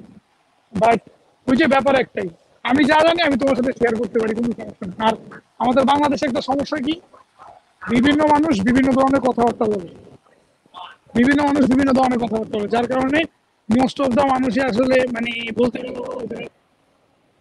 টু বি অনেস্ট কনফিউজ হয়ে যায়, যার কারণে তারা মোটিভেশনলেস ডিমোটিভেট হয়ে আর এগুলোতে আগাইতে আগ্রহী না। কিন্তু তোমার বাইর করতে হবে যে আসলে রাইট মানুষটা কোনটা, তাহলে তুমি বলতে পারবে যে হ্যাঁ আমি ওনার থেকে হেল্প পাইছি, উনি আমাকে পথ দেখাইছে, আমি আসতে পারছি। যাচ্ছে ইয়েস, কথা হচ্ছে না, আর কিছু না। বুঝতে পারছি। যাক, ভাল লাগলো তোমার লাগে কথা বইলা আজকে লাইভটা। আচ্ছা, এখানে নিশান ছেলে আরেকটা কমেন্ট করছে, একটু কমেন্টটা দেখি। সেটা হচ্ছে লিখছে, আহ, এখানে লিখছে যে অস্ট্রেলিয়ার ভাইয়ার কাছে একটা প্রশ্ন। রাফি, তোমার কাছে একটা প্রশ্ন আছে, সেটা হচ্ছে এখন গেলে ডাবল বেতন যে কোনো কাজে ভালো ভিসা দেয়া হচ্ছে? এখন আমরা ফেসবুকে সব খবরগুলো দেখি, এগুলো কি সত্য ভাইয়া? আরেকবার কোন বলবো? ব্যাপারে, কোন ব্যাপারে? আচ্ছা, আরেকবার বলবো। অস্ট্রেলিয়া মানে হচ্ছে এখন, মানে অস্ট্রেলিয়া নাকি এখন গেলে ডাবল বেতন যে কোনো কাজে ভালো ভিসা দেওয়া হচ্ছে? এখন আমরা ফেসবুকে সব খবরগুলো দেখছি, এটা কি সত্যি? মানে হচ্ছে যে ডাবল বেতন দেয়, ভিসা রেশিও ভালো, এগুলো কি সত্যি? না, এখানে একটা ব্যাপার আছে যে স্কিলের একটা ভিসা আছে, হুম, হুম। Skill worker. স্কিলের একটা স্কিল ওয়ার্কারের একটা ভিসা আছে এখানের মধ্যে, যে স্কিল ওয়ার্কারের ভিসা অ্যাপ্লাই করতে পারে। কিন্তু এখানে ঘটনা আছে যে অস্ট্রেলিয়ান গভর্নমেন্ট কোন স্কিলে আসলে লোক নিচ্ছে, ঠিক আছে। আর এখানে ডাবল বেতন বলতে আসলে ব্যাপারটা এরকম না, লাইক তুমি যদি অ্যাজ এ ক্যাজুয়াল স্টাফ এখানে কাজ করো, উইকেন্ডে এবং পাবলিক হলিডেতে তুমি ডাবল পেমেন্ট পাবা, এটার একটা ক্রাইটেরিয়া আছে। আর তুমি যদি অ্যাজ এ ফুল টাইমার হিসেবে কাজ করো, ফুল টাইমারে অ্যানুয়ালি বেতন হয়। অ্যানুয়ালি একটা ধরো, যেমন তোমার অ্যানুয়ালি 1 বছরে তোমার স্যালারি নির্ধারণ করবে ধরো $80,000, সাপোজ $80,000। তো তোমাকে ওইভাবে ফোর্টনাইটলি ওরা ওইভাবে ভাগে ভাগে পে করবে, তোমার ফার্স্ট 14 ডেজে তুমি $80,000 থেকে ফার্স্ট 14 ডেজে $এত পাবা, পরের 14 ডেজে $এত পাবে, এরকম করে করে তারা করবে কি তোমার $80,000 ক্রাইটেরিয়াটা ফিল আপ করবে। কিন্তু আমি কথা একটাই বলবো যে অ্যাজ এ ক্যাজুয়াল তুমি যদি কাজ করো, বিভিন্ন কোম্পানি আছে যারা তোমাকে উইকেন্ডে এবং পাবলিক হলিডেতে ডাবল পে করবে, সেটা হচ্ছে ব্যাপারটা এরকম। আর অস্ট্রেলিয়াতে যদি তুমি অ্যাজ এ স্টুডেন্ট বিষয়ে স্কিল বিষয়ে অ্যাপ্লাই করতে চাও, তোমার স্ট্রং স্কিল ব্যাকগ্রাউন্ড হতে হবে। তাই আমি বলতে পারি আমার অনেক বড় ভাই এখানে আসছে যারা আইটি স্পেশালিস্ট, তারা স্কিল বিষয়ে অ্যাপ্লাই করে অস্ট্রেলিয়ান পিআরও পেয়ে গেছে। এবং এমনও লোক আমি দেখছি যারা বাংলাদেশ থেকে অস্ট্রেলিয়ান পিআর এর জন্য অ্যাপ্লাই করে পিআর নিয়ে অস্ট্রেলিয়া ঢুকছে, ঠিক আছে। ব্যাপারটা হচ্ছে এরকম। যেমন আমাদের এখানে আবার একটা আরেকটা সুবিধা আছে, যেমন তোমার যেমন সামার সেমিস্টারে অনেকে সামার ব্রেকে ইউনিভার্সিটি অ্যাটেন্ড করে, একটা নতুন কোর্স করে। অনেকে সামার টার্মে করে কি সামার ব্রেক নেয়, সামার সেমিস্টার আমি করবো না, আমি ব্রেক নিব। তখন তারা করে কি, সামার টার্মে যখন তারা ব্রেক নেয়, তখন তারা অ্যাজ ইউজুয়াল একটা কাজই করে, যে তাদের তখন ওয়ার্কের কোনো রেস্ট্রিকশন থাকে না, তারা ফুল টাইম কাজ করতে পারে। সেখান থেকে তারা ভালো একটা অ্যামাউন্ট হ্যান্ডসাম মানি আর্ন করতে পারে, দ্যাট ইজ গুড। এইটাই, আর আদারওয়াইজ এখানে অন্য কোনো কিছুই না, বুঝতে এটা পারছি। হচ্ছে কথা।